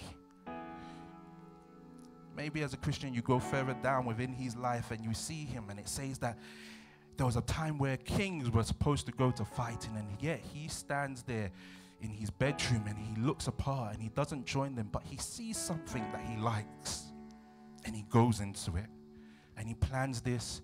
And David, thinking that no one has seen and he's been cooperated, sends on away. But as many Christians will find out, when you're present with God, the sins that you do in secret, God has a way of exposing it. And he goes and he tries to cover it up by killing the husband of the wife or the woman that he wants to marry. And he thinks that everything has been done. And then Nathaniel comes to him and he proclaims this and he says, you have done this. And you may look down in your years as a Christian life where you have tried to hide something from the Lord. You've gone into sin. You've tried to do things that according to your own will. You've seen something that you enjoy. And the Lord has sent you, whether through the preaching on the pulpit, whether through your pastors, your family, and he's rebuked you and he said, that wasn't right. And just like David, you have those scars to prove it. You know, those Christians that have failed God for years, you can see those scars. Some of them are self-inflicted. And you look about that and you say that despite all of that, thou art with me. Despite my mess-ups, thou art with me. And then you go again, when I said that the Holy Spirit speaking through your youth, I believe it was, I think it was Debbie or one of us who mentioned that David, or no, I think it was someone within the Sunday school who mentioned that the counting of the people. And Shola, he said that he goes in his ways and he calls out Joab, his right-hand man, and he says that, go, count me the people. I want to know the strength of my own arm. I want to know how strong I am. And Joab reasons, he says like, listen, the Lord will multiply and give you more, but do not do this. And he goes that, go, I sent you. And Joab goes reluctantly and he's counted them. And as they've counted them, the Lord sends a rebuke, not upon David, but upon the people that he's followed. And maybe you as a believer who's walked with God, you've seen it where you've gone willfully into sin. People have told you not to do it and you've gone willfully there. And the Lord has not punished you, but maybe those who you love. And you've made a big mess up. And like David, you come and you want to give an offering, and then some people are saying, sister, brother, it's not that bad, don't worry. And yet you say, no, no, no. Like David, I will not give an offering that is not sacrificed to God. And you may look at your situation right now, it may not be palatable in your life. You may not like it as an old Christian. You may see that I'm looking for better days. But then you look and then you say like David, why soul are you downcast? He says, why are you disturbed within me? Hope yet in the Lord, for I will yet praise my Savior, my God. That's a personal proclamation that can only be experienced through years of following him. You know, and I think from what I can understand, you can hope in the end that the end of it all probably coming to yourself. You can look upon yourself and your situation and say like David, though I walk through the valley of the shadow of death, thou art with me. I will fear no evil, for thou art with me. Thy rod and thy staff, they comfort me. Because of time, let's quickly move on. So we're going to the second part, and it says the instruments of comfort. What does God use to comfort us? And we'll be looking at this in 4 ways. The first way is the instruments themselves. The second is their order. The third is our reaction. And the fourth is their reference. These are the 4 ways we'll be looking at the instruments that God uses. So, Psalm 23, verses 4. We look at the first instrument, verse B. It says, thy rod and thy staff, they comfort me. And as a shepherd, when we look at the first, it says thy rod. And the rod is, if I can put it, it's a stick. But it's a very thick, heavy stick. And the rod, as a shepherd, there are 2 things that the rod is used for, normally. The first is for a weapon. You use it as a weapon. And the second, you use it to count the sheep. Now, as a weapon, when the shepherd has it, there are several things it does. Or let me just break it down to 2. The first thing it does is that it protects the sheep. So it's a weapon. The rod's main use is to protect the sheep from external forces. Now, no matter what may come, whether it be bear, whether it be lion, whether it be anything, the shepherd will always use that rod to protect.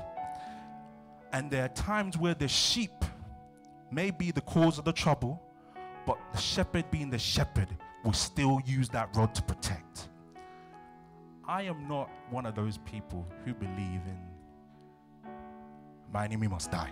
My enemy must die. Fire come, kill everyone. I'm not one of those people. But I do know this. Whoever tries to touch the sheep of the Lord, he will use that rod. He will chase away. It is a dangerous thing, it says, to fall into the hands of the living God.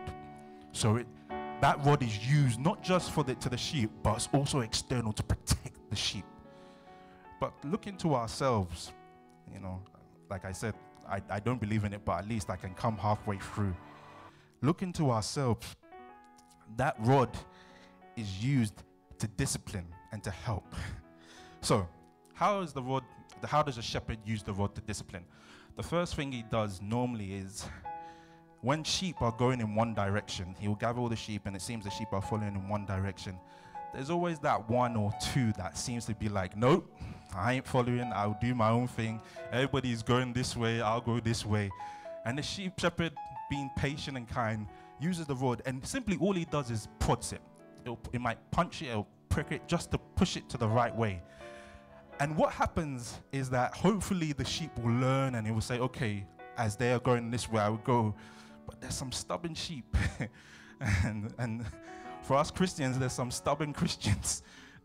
I know, because I'm one of them. And you'll continue to go into one direction. And the shepherd will prod with that rod, and he'll try and continue to push you in that direction. And if you do not learn, the worst thing that the shepherd can do is that, okay, no problem. So the shepherd gets the sheep, gets the rod, and he holds the sheep down. And with that same rod, he breaks the leg of the sheep.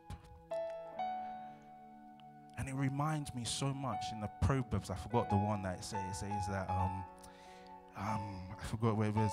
He who is often reproached and yet hardening his heart shall be destroyed and without remedy. There are times in our lives that every one of us knows where we've continued to go astray. Everyone's going that way in the way that the Christians, and we'll go astray. And for your own good, God has to break those legs. And it's painful, and there's a scar. And while everybody's walking straight, you're there limping, and you're limping, and you're limping. And it's just that showing that he loves you. Because the worst thing he can do is just leave you alone.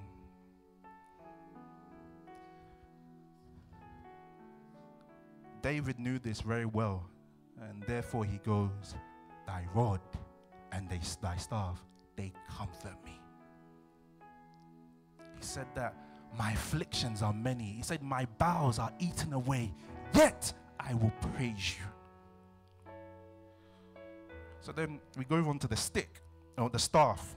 And the staff is not like the rod, it's not thick, it's very long. And most of the times back in the olden days, the staff was taller than the sheep. And again, the staff has two things that it does. The first thing it does is that it guides the sheep. And then the second thing it does is that it saves the sheep. Those are the two things that a staff does. It guides and it saves. It's long and it's skinny, and it has a hook around. And the thing that is funny about this is that as the sheep are moving and they're going in one direction, or however the shepherd wants them to go, you will find out that it is never the responsibility of the sheep to save itself. It is never the responsibility of the sheep to guide itself. Let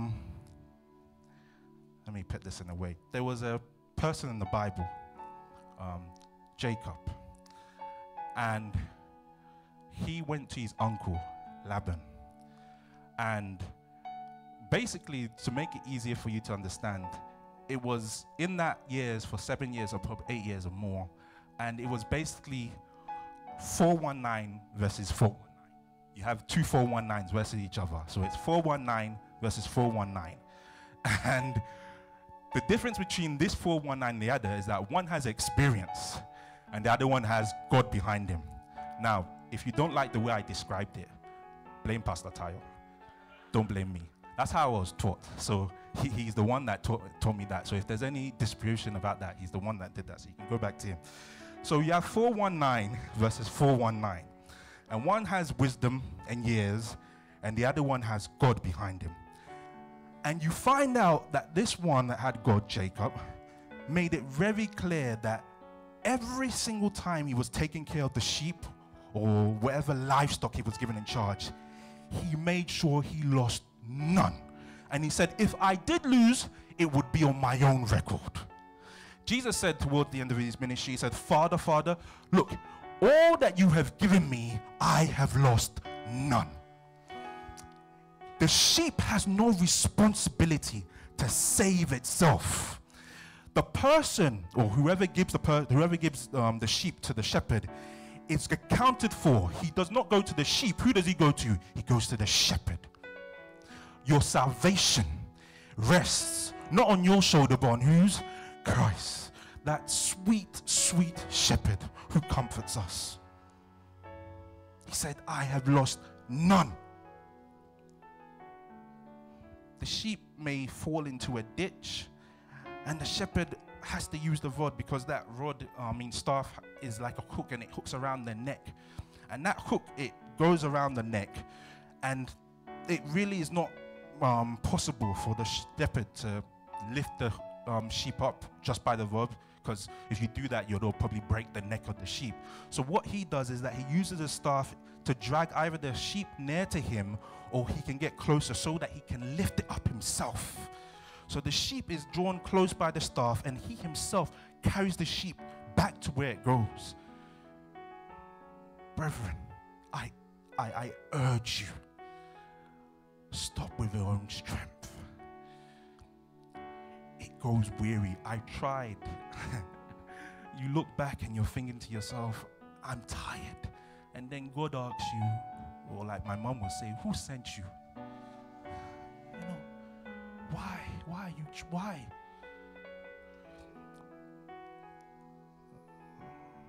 Again, we look at our brother David, and he says that thy rod and thy staff, they comfort me. A man that has experienced it all, and he can look back and he said, those things give me comfort. We go on to the order. We looked at these instruments. We go on to the order. And if we look at that verse very, very quickly, I agree with Pastor Tai when he says that you can look at a verse of scripture and you can spend literally a year and it can bring out so many things to you. In that verse 4b, he says, listen, for thy rod and thy staff, they comfort me. And you find that one comes before the other. He was very, I'm sure, led by the Spirit, he was very careful. And it's not there by accident. He says, the rod and the staff, they comfort me. And truly, one comes before the other. And the reason why is because we find out that we're human beings, again, led by the Spirit. I think you've heard us talk about depression and all these things. And our sister Debbie said that we live in an imperfect world. This is the dealing that I've seen God work with men from the beginning. Whenever God is working with a man, this is how he works with them. He uses the rod first, then he uses the staff. And that rod is a symbolistic, it's support breaking down that flesh, that disobedient. We are a disobedient, stiff-necked race. And sometimes God has to injure just so he can put that balm on you. In 1 Peter, if we can quickly open to 1 Peter chapter 5, verse 10. 1 Peter chapter 5, verses 10. I will try and brush them myself. It says, but the God of all grace, as we all know, this is our text for scripture for the year. We can all read it. Let's all read it together. But the God of all grace, who has called us unto his eternal glory by Christ Jesus, after that ye have suffered a while, make you perfect, establish, and settle you. You really see that he has said that you must suffer a while. It seems that the suffering comes before everything. And you find out even in life and in the scriptures that any man who enters into that success, into that settlement before the suffering seems to collapse. You know, you look at Saul and you look at David and you see the clear difference. One was told you are king and he took it like that. The other went through years of suffering. The order is important because God has to take that role that we use, that we said, to discipline, to chastise, to correct, to sometimes injure, so that he can get his way to make sure that he truly has imparted in your life. So don't be sad in your life, Christians, when you see yourself being injured or in any ways or going through suffering. The Lord is in control. The Lord is with you. We go on to the reaction. Our reaction. How do we normally react to this as Christians? Well, it's very simple. We don't like the rod. You know, no one likes to suffer. Me, I no go suffer. I no go beg for bread. No one likes to suffer. I don't like it. It's the normal reaction. It's something that we detest.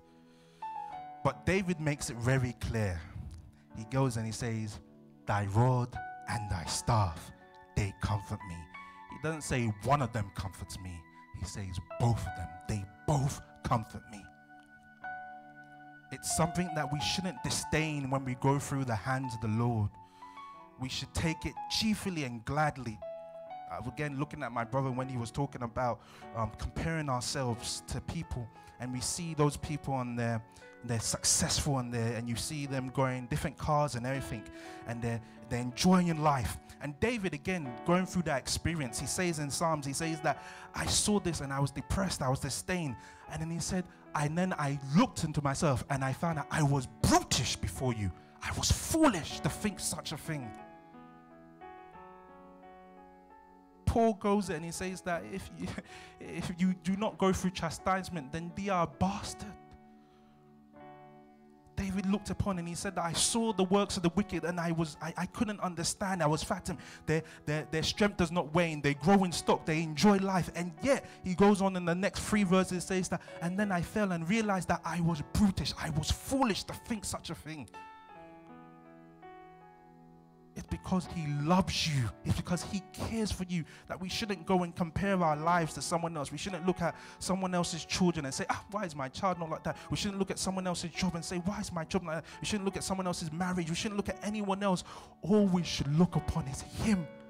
For he said, despite all of this, thou art with me. What happens to a child when you give it everything it wants? Spoiled. It becomes spoiled. The worst thing God can do is leave you on your way and give you everything that you request from him. Finally, we go on to the reference. The reference is very simple. He goes on and in that verse 4 it says, though I walk through the valley of the shadow of death, I fear no evil, for thou art with me. Thy rod and thy staff, they comfort me. These things evidently point to the word of God. You can confess it within your own life. As you go through the scripture, you read the word and you're inspired sometimes. As you go through the scripture, you read the word, and that very thing that you've done is clear and right. It's condemned you for it. That rod, that staff is in effect. It's referenced through the word of God. But I would not want to look through the reference of the word because we can go through that and it takes time, but rather the means at which the word comes to us. Sometimes it can come clearly through as we're preaching and I do want to apologize. I said there was an exhortation. I went on to explain some things. The reason why I do that is because of Pastor Yetunde. She teaches, and therefore I somehow manage that when I talk, I teach. So do not blame me, blame Pastor Yetunde. I try my best to give an exhortation to encourage, but I think you can find a theme that it's not my fault, it's my parents' fault. Okay, so we go through to that reference. And I said I want to look at the means. And the means is one where it's to ourselves. And what I mean by that is that the word of God, like I said, can come through this pulpit, it can come through preaching, it can come through teaching, but sometimes it can come through your friends and your family. And one thing I found out was that David said that these things, they comfort me. And if you look very carefully in that verse 23, verses 4, it says, though I walk through the valley of the shadow of death, I fear no evil, for thou art with me. Thy rod and thy staff, they comfort me. And you find it very clearly that David did not say that the presence of God comforted him. He said it was thy rod and thy staff. If you don't understand me, you can see where I get. The presence of God, again, as we're talking about that reference, the word of God may come to us as human beings to one another. Someone may be going through down times, hurtful times. I'm sorry to say, your presence, not all the times, is what that person needs. Just you being there isn't going to sometimes help the person. God is not a God of silence, he's of action. There are things that you must do and say, and again, through that reference of the word of God, it may come through talking to the person, it may come through giving to the person, wherever it may be, but there's something that you must do. Don't just go to someone who's going through down times and say, Pele, it's well, or I'm here. One person that I know that was going through very terrible pains as a woman, and she said that the church, I feel the love, but sometimes I don't experience it. And she gave a reference to a friend of hers who had to take her holiday pay out just so she could go to her in the hospital. And she says, that's love, or things that you do. Now, there's an opposite effect to that, because there's some people that they will say and they won't do, and they make the situation a whole lot worse. You know, the worst thing I've ever seen a person say to another, a person who had unfortunately miscarried, a female, and he looked at her dead in the eye and he said, it's okay, you can always have another one. And I said, if you don't know what to say, just the reference that David is saying, as we've said, is the word of God, may come through many ways. But do not end up being like Job's friends when Job sits around and goes, why have you come? What are you doing? Give to the person exactly what the Lord has deposited in your heart. No more and no less. And I say that, I didn't really want to put this in, but I say that because of the reference that I find that within us, our normal Christianity, when we treat ourselves, let it be that the word that we give each other, not our own concoctions of what we think. I've run out of time, but brethren, truly, this sweet Jesus is a good shepherd unto us, and he's a comfort. As Christians, we should be happy. But what about you, oh sinner? There's some people that here that probably don't believe what I'm saying, who don't care, who have their own mindset. Who do you go for your comfort? Is it your friends? Is it your family? Is it your bank account? Is it your things that you've bought? Like Christian and Faithful made mention of as they walked through the Vanity Fair in the Pilgrim's Progress, said, truly, everything we see here is vanity. Oh sinner, I tell you this, the time will come where everything you stand upon will fail. But as Christians, we can proclaim, thou art with me. As Jesus stands and hides upon the cross, bleeding and offering himself, and he stretches out his arms unto you, will you not take that sweet comforter? Will you not accept his extended hand? For Christ's sake, in Jesus' name, amen.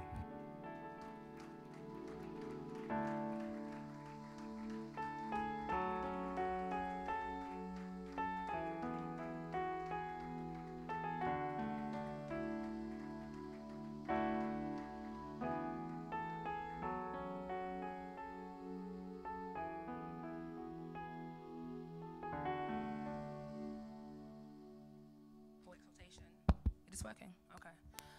Can we actually all pray for Junior? I think he's gone, but can we all lift him up in prayer? Ask God to replenish him. Ask God to bless him as well. Lord, we lift Junior up in your hands, oh Lord. We say thank you, Lord, for the powerful message that he gave us today.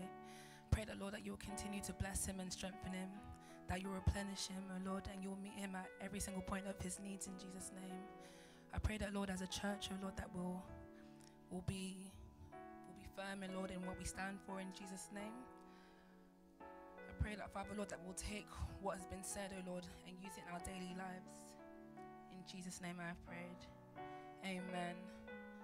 So now we're coming on to the announcements, which is the latter part of the service today. I'd like to start off by welcoming any new members of the church, whether you're here visiting or you're looking for a new church. Anyone here with us for the first time? No? No? Okay. So we'll go to the regular announcements. So our normal services within the week. It's tomorrow's Bank Holiday Monday, so I don't think there's any house fellowship. Thank you. So there'll be no house fellowship tomorrow, but we'll resume with Tuesday services with the men's Bible study, Wednesday in-person Bible study as well. As that's being done, I'm sure everybody remembers that this year we celebrated 30 years of Sanctuary.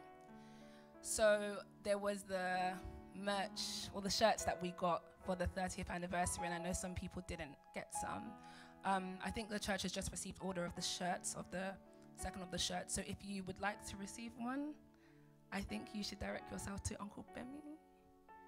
Yes, Uncle Bemi, for your shirts as well. Thank you. And then I'd also like to remind us as well, as we're wrapping up the August Youth Takeover for the month of August. We have the praise night on Saturday, the 31st of July, 31st of August. So I think there's a promo video as well that we'd like to show you. And I've also been told that there will be food for the praise night that Uncle Ayi will be sponsoring personally out of his own pocket. So there'll be food, so please come.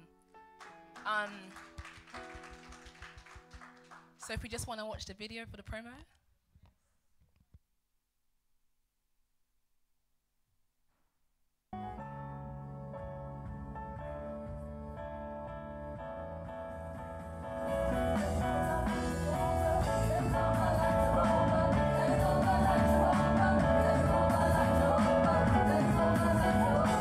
Join us for an evening of praise, worship, and thanksgiving as we honor God's faithfulness.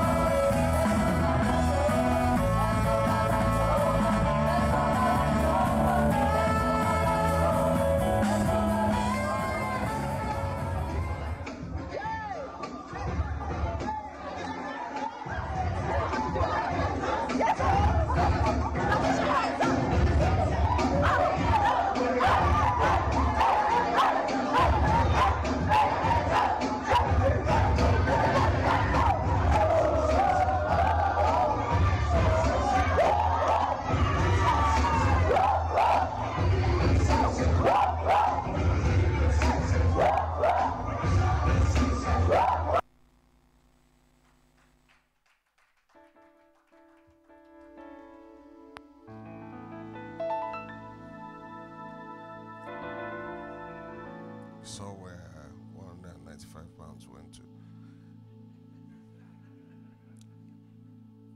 Praise the name of the Lord. Sorry, if you are the owner of a Nissan, you left your key. I don't know whether you speak in tongues before you get some. Praise the name of the Lord. Okay, sisters. Praise the name of the Lord. Okay, we want to thank the Lord for just quick reminder. Tomorrow is a bank holiday. Time to spend time with the family. So there is no house fellowship tomorrow.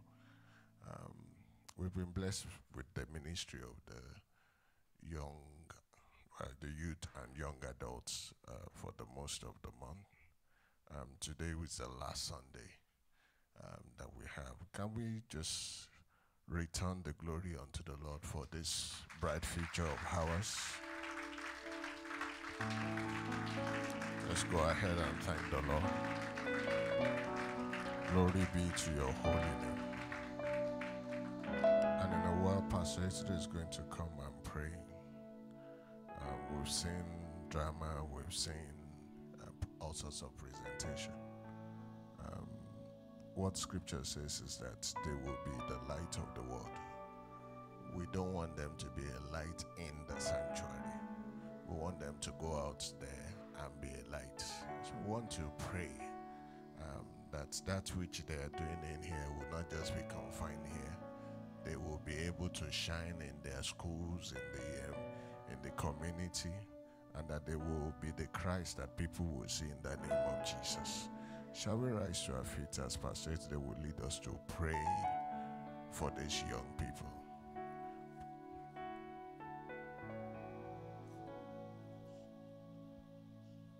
Thank you. Praise the Lord. Permit me to ask you to have a seat, if you don't mind, while the young ones who led us, all our youths rise up. All our youths, if you do rise up, yes, so that we can see you very clearly. Praise the Lord. Amen. And I want us to just stretch our hands towards these ones. And I want you to pray from the depth of your heart. Some of them are your children. I want you to pray for them with our heads bowed and our eyes closed. Let's just pray for them. We want to thank God for what God has used them for in the last 1 month.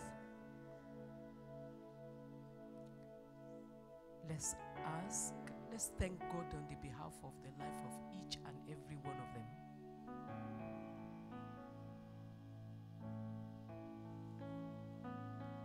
And then let's ask that the Lord of heaven and earth, who has helped them to this stage,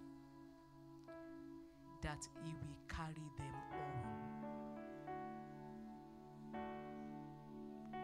Let's ask that for many of them, they have confessed Christ as Lord, that they will not turn back in this way, that they will not get to a point where they begin to do that which is totally contrary to all that they have ever believed or even spoken.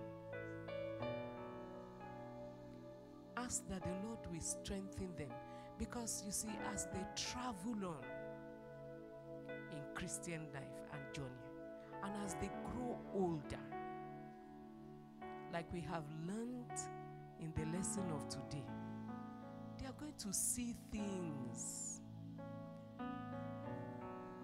Life is never straight. So we want to ask that the Lord will strengthen their heart, that they will not get to a point where their heart becomes damaged to a point where they begin to turn their back against Christianity. Pray for them. I plead with you, I want you to take this prayer very, very seriously. That for them, Christianity will never be a thing of yesterday. That the Lord will establish them and firm their feet.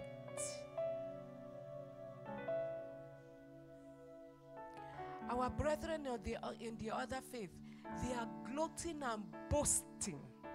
And they are saying Christianity is diminishing in the United Kingdom. And that many of their children will be coming to us. Pray that we forbid it concerning any of these children. But that they will be the Timothys of their time, the Daniels of their time, the Esthers, the Ruths, in the name of Jesus Christ. They have confessed the Lord Jesus. They will not unconfess him. In the name of Jesus Christ. We are grateful for what we are seeing. But it is always the end that justifies the means. Let's ask that the Lord will keep them. It is a cry from our heart. Let's ask that the Lord will uphold them, will establish them. As he has spoken to us in 1 Peter 5:10, that the eternal God will establish them. He will strengthen them. He will keep them. He will settle them. Pray that everything that they lay their hands upon will prosper. Some of them are already working. You know, they have their professions. Could we ask for a spirit of excellence over the lives of these children? Ask that the eternal God will help them. Those of them that are still in school, in uni, in A-levels, in whatever stage they may be in their academics, can we ask for the Spirit of the Most High God to settle on them? This prayer is very important, very critical. We don't just want to pray for them at the end of the 1 month just to tick the box. We want to pray from our hearts and say, Lord, help us concerning our youths. They are not our own. They belong to you. Help us. We are caretakers. We ask that these ones will excel, that they will do well, that none of them will become a non-entity, none of them will become a dropout. None of them will make an error in life. When it's time for them to get married, they will not pick a wrong wife. I hope you are praying. The ladies amongst them will not follow a wrong man. They will not become punching bags. It will not be that after all this investment, it is only for one man to be decking them with blows, or for one woman to make life miserable for them, and they become a carcass of themselves. Could we ask that the eternal God will guide them? He said, I will lead you. I will guide you. I will show you the way in which you should go. And as we have learned today, he said, his rod and his staff, they comfort him. Comfort me. Can we ask that the rod and the staff of the Lord will guide them everywhere they go? They are where they ought not to be, that the Lord will not allow them to go there. Pray that the Lord will keep them. Some of them will be in governance in years to come. Some of them will be ministers. They will be pastors. Some of them will be housewives. Some of them will be in economy. Some of them will be, in administration. Some of them will be in any way, in IT, wherever, whichever world they find themselves. But this one thing we ask, that they will excel.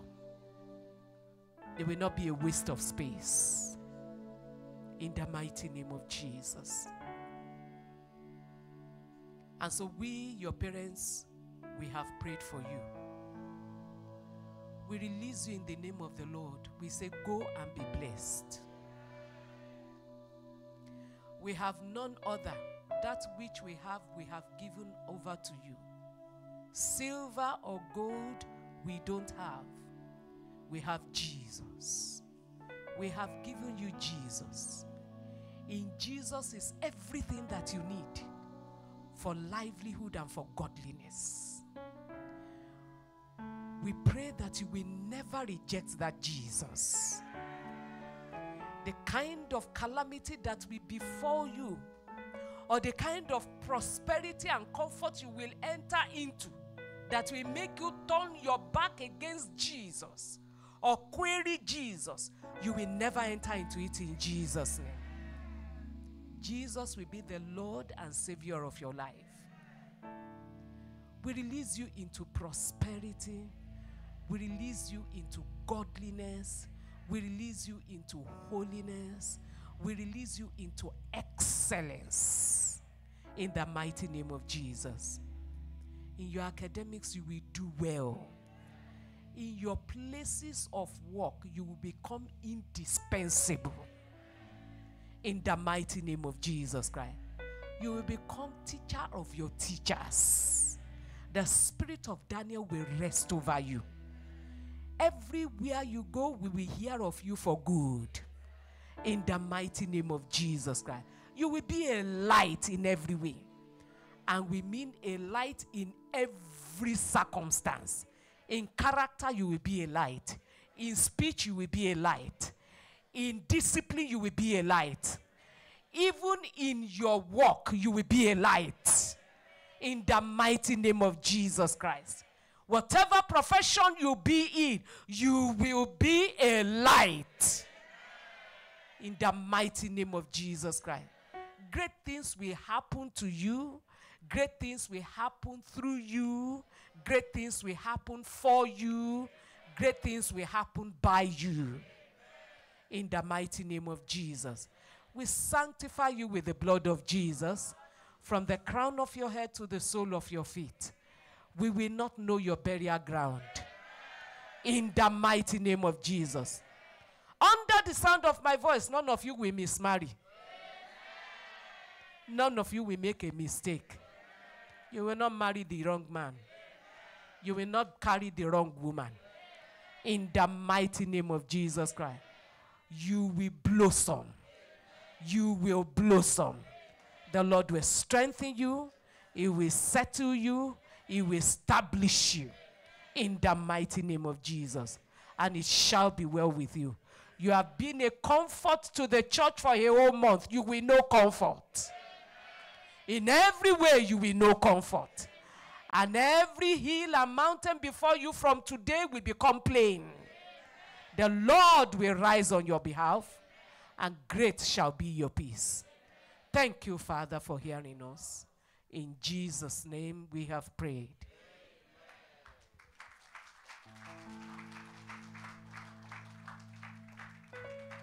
So shall it be in Jesus' mighty name. Amen. Praise the name of the Lord. I would just want to thank the Lord for the life of the teachers. We pray that the Lord will build you homes too in Jesus' mighty name. Praise God. Shall we rise to our feet as we bring the meeting to a close? We would do well to just speak a word of peace into our nation. You have heard the news or the several news from Germany to. I want us to speak to our nation. It has a voice and say, peace be still. I want you to open up your mouth and speak peace unto the streets of England and Highland and Wales and Scotland. Forbid evil of any kind. Scripture says there was a time that the government lay hold of one of the disciples. They kept quiet and they killed him. But when they lay hold of Peter and the church prayed, it was stilled. Please open up your mouth and speak that concerning England, concerning Scotland, concerning Highland and Wales, devil will rebuke your hand. We say we refuse evil of any kind on our streets. In the name of the Lord Jesus, we speak peace upon our streets. In the name of the Lord Jesus. So shall it be. For so we decree in Jesus' mighty name. Father, we are grateful for your faithfulness. Thank you for your love. Thank you for your favor. Thank you for your grace. Blessed be your holy name. Lord, we just want to commit into your able hand the week ahead. Concerning this nation, We ask that your peace will reign in the name of Jesus.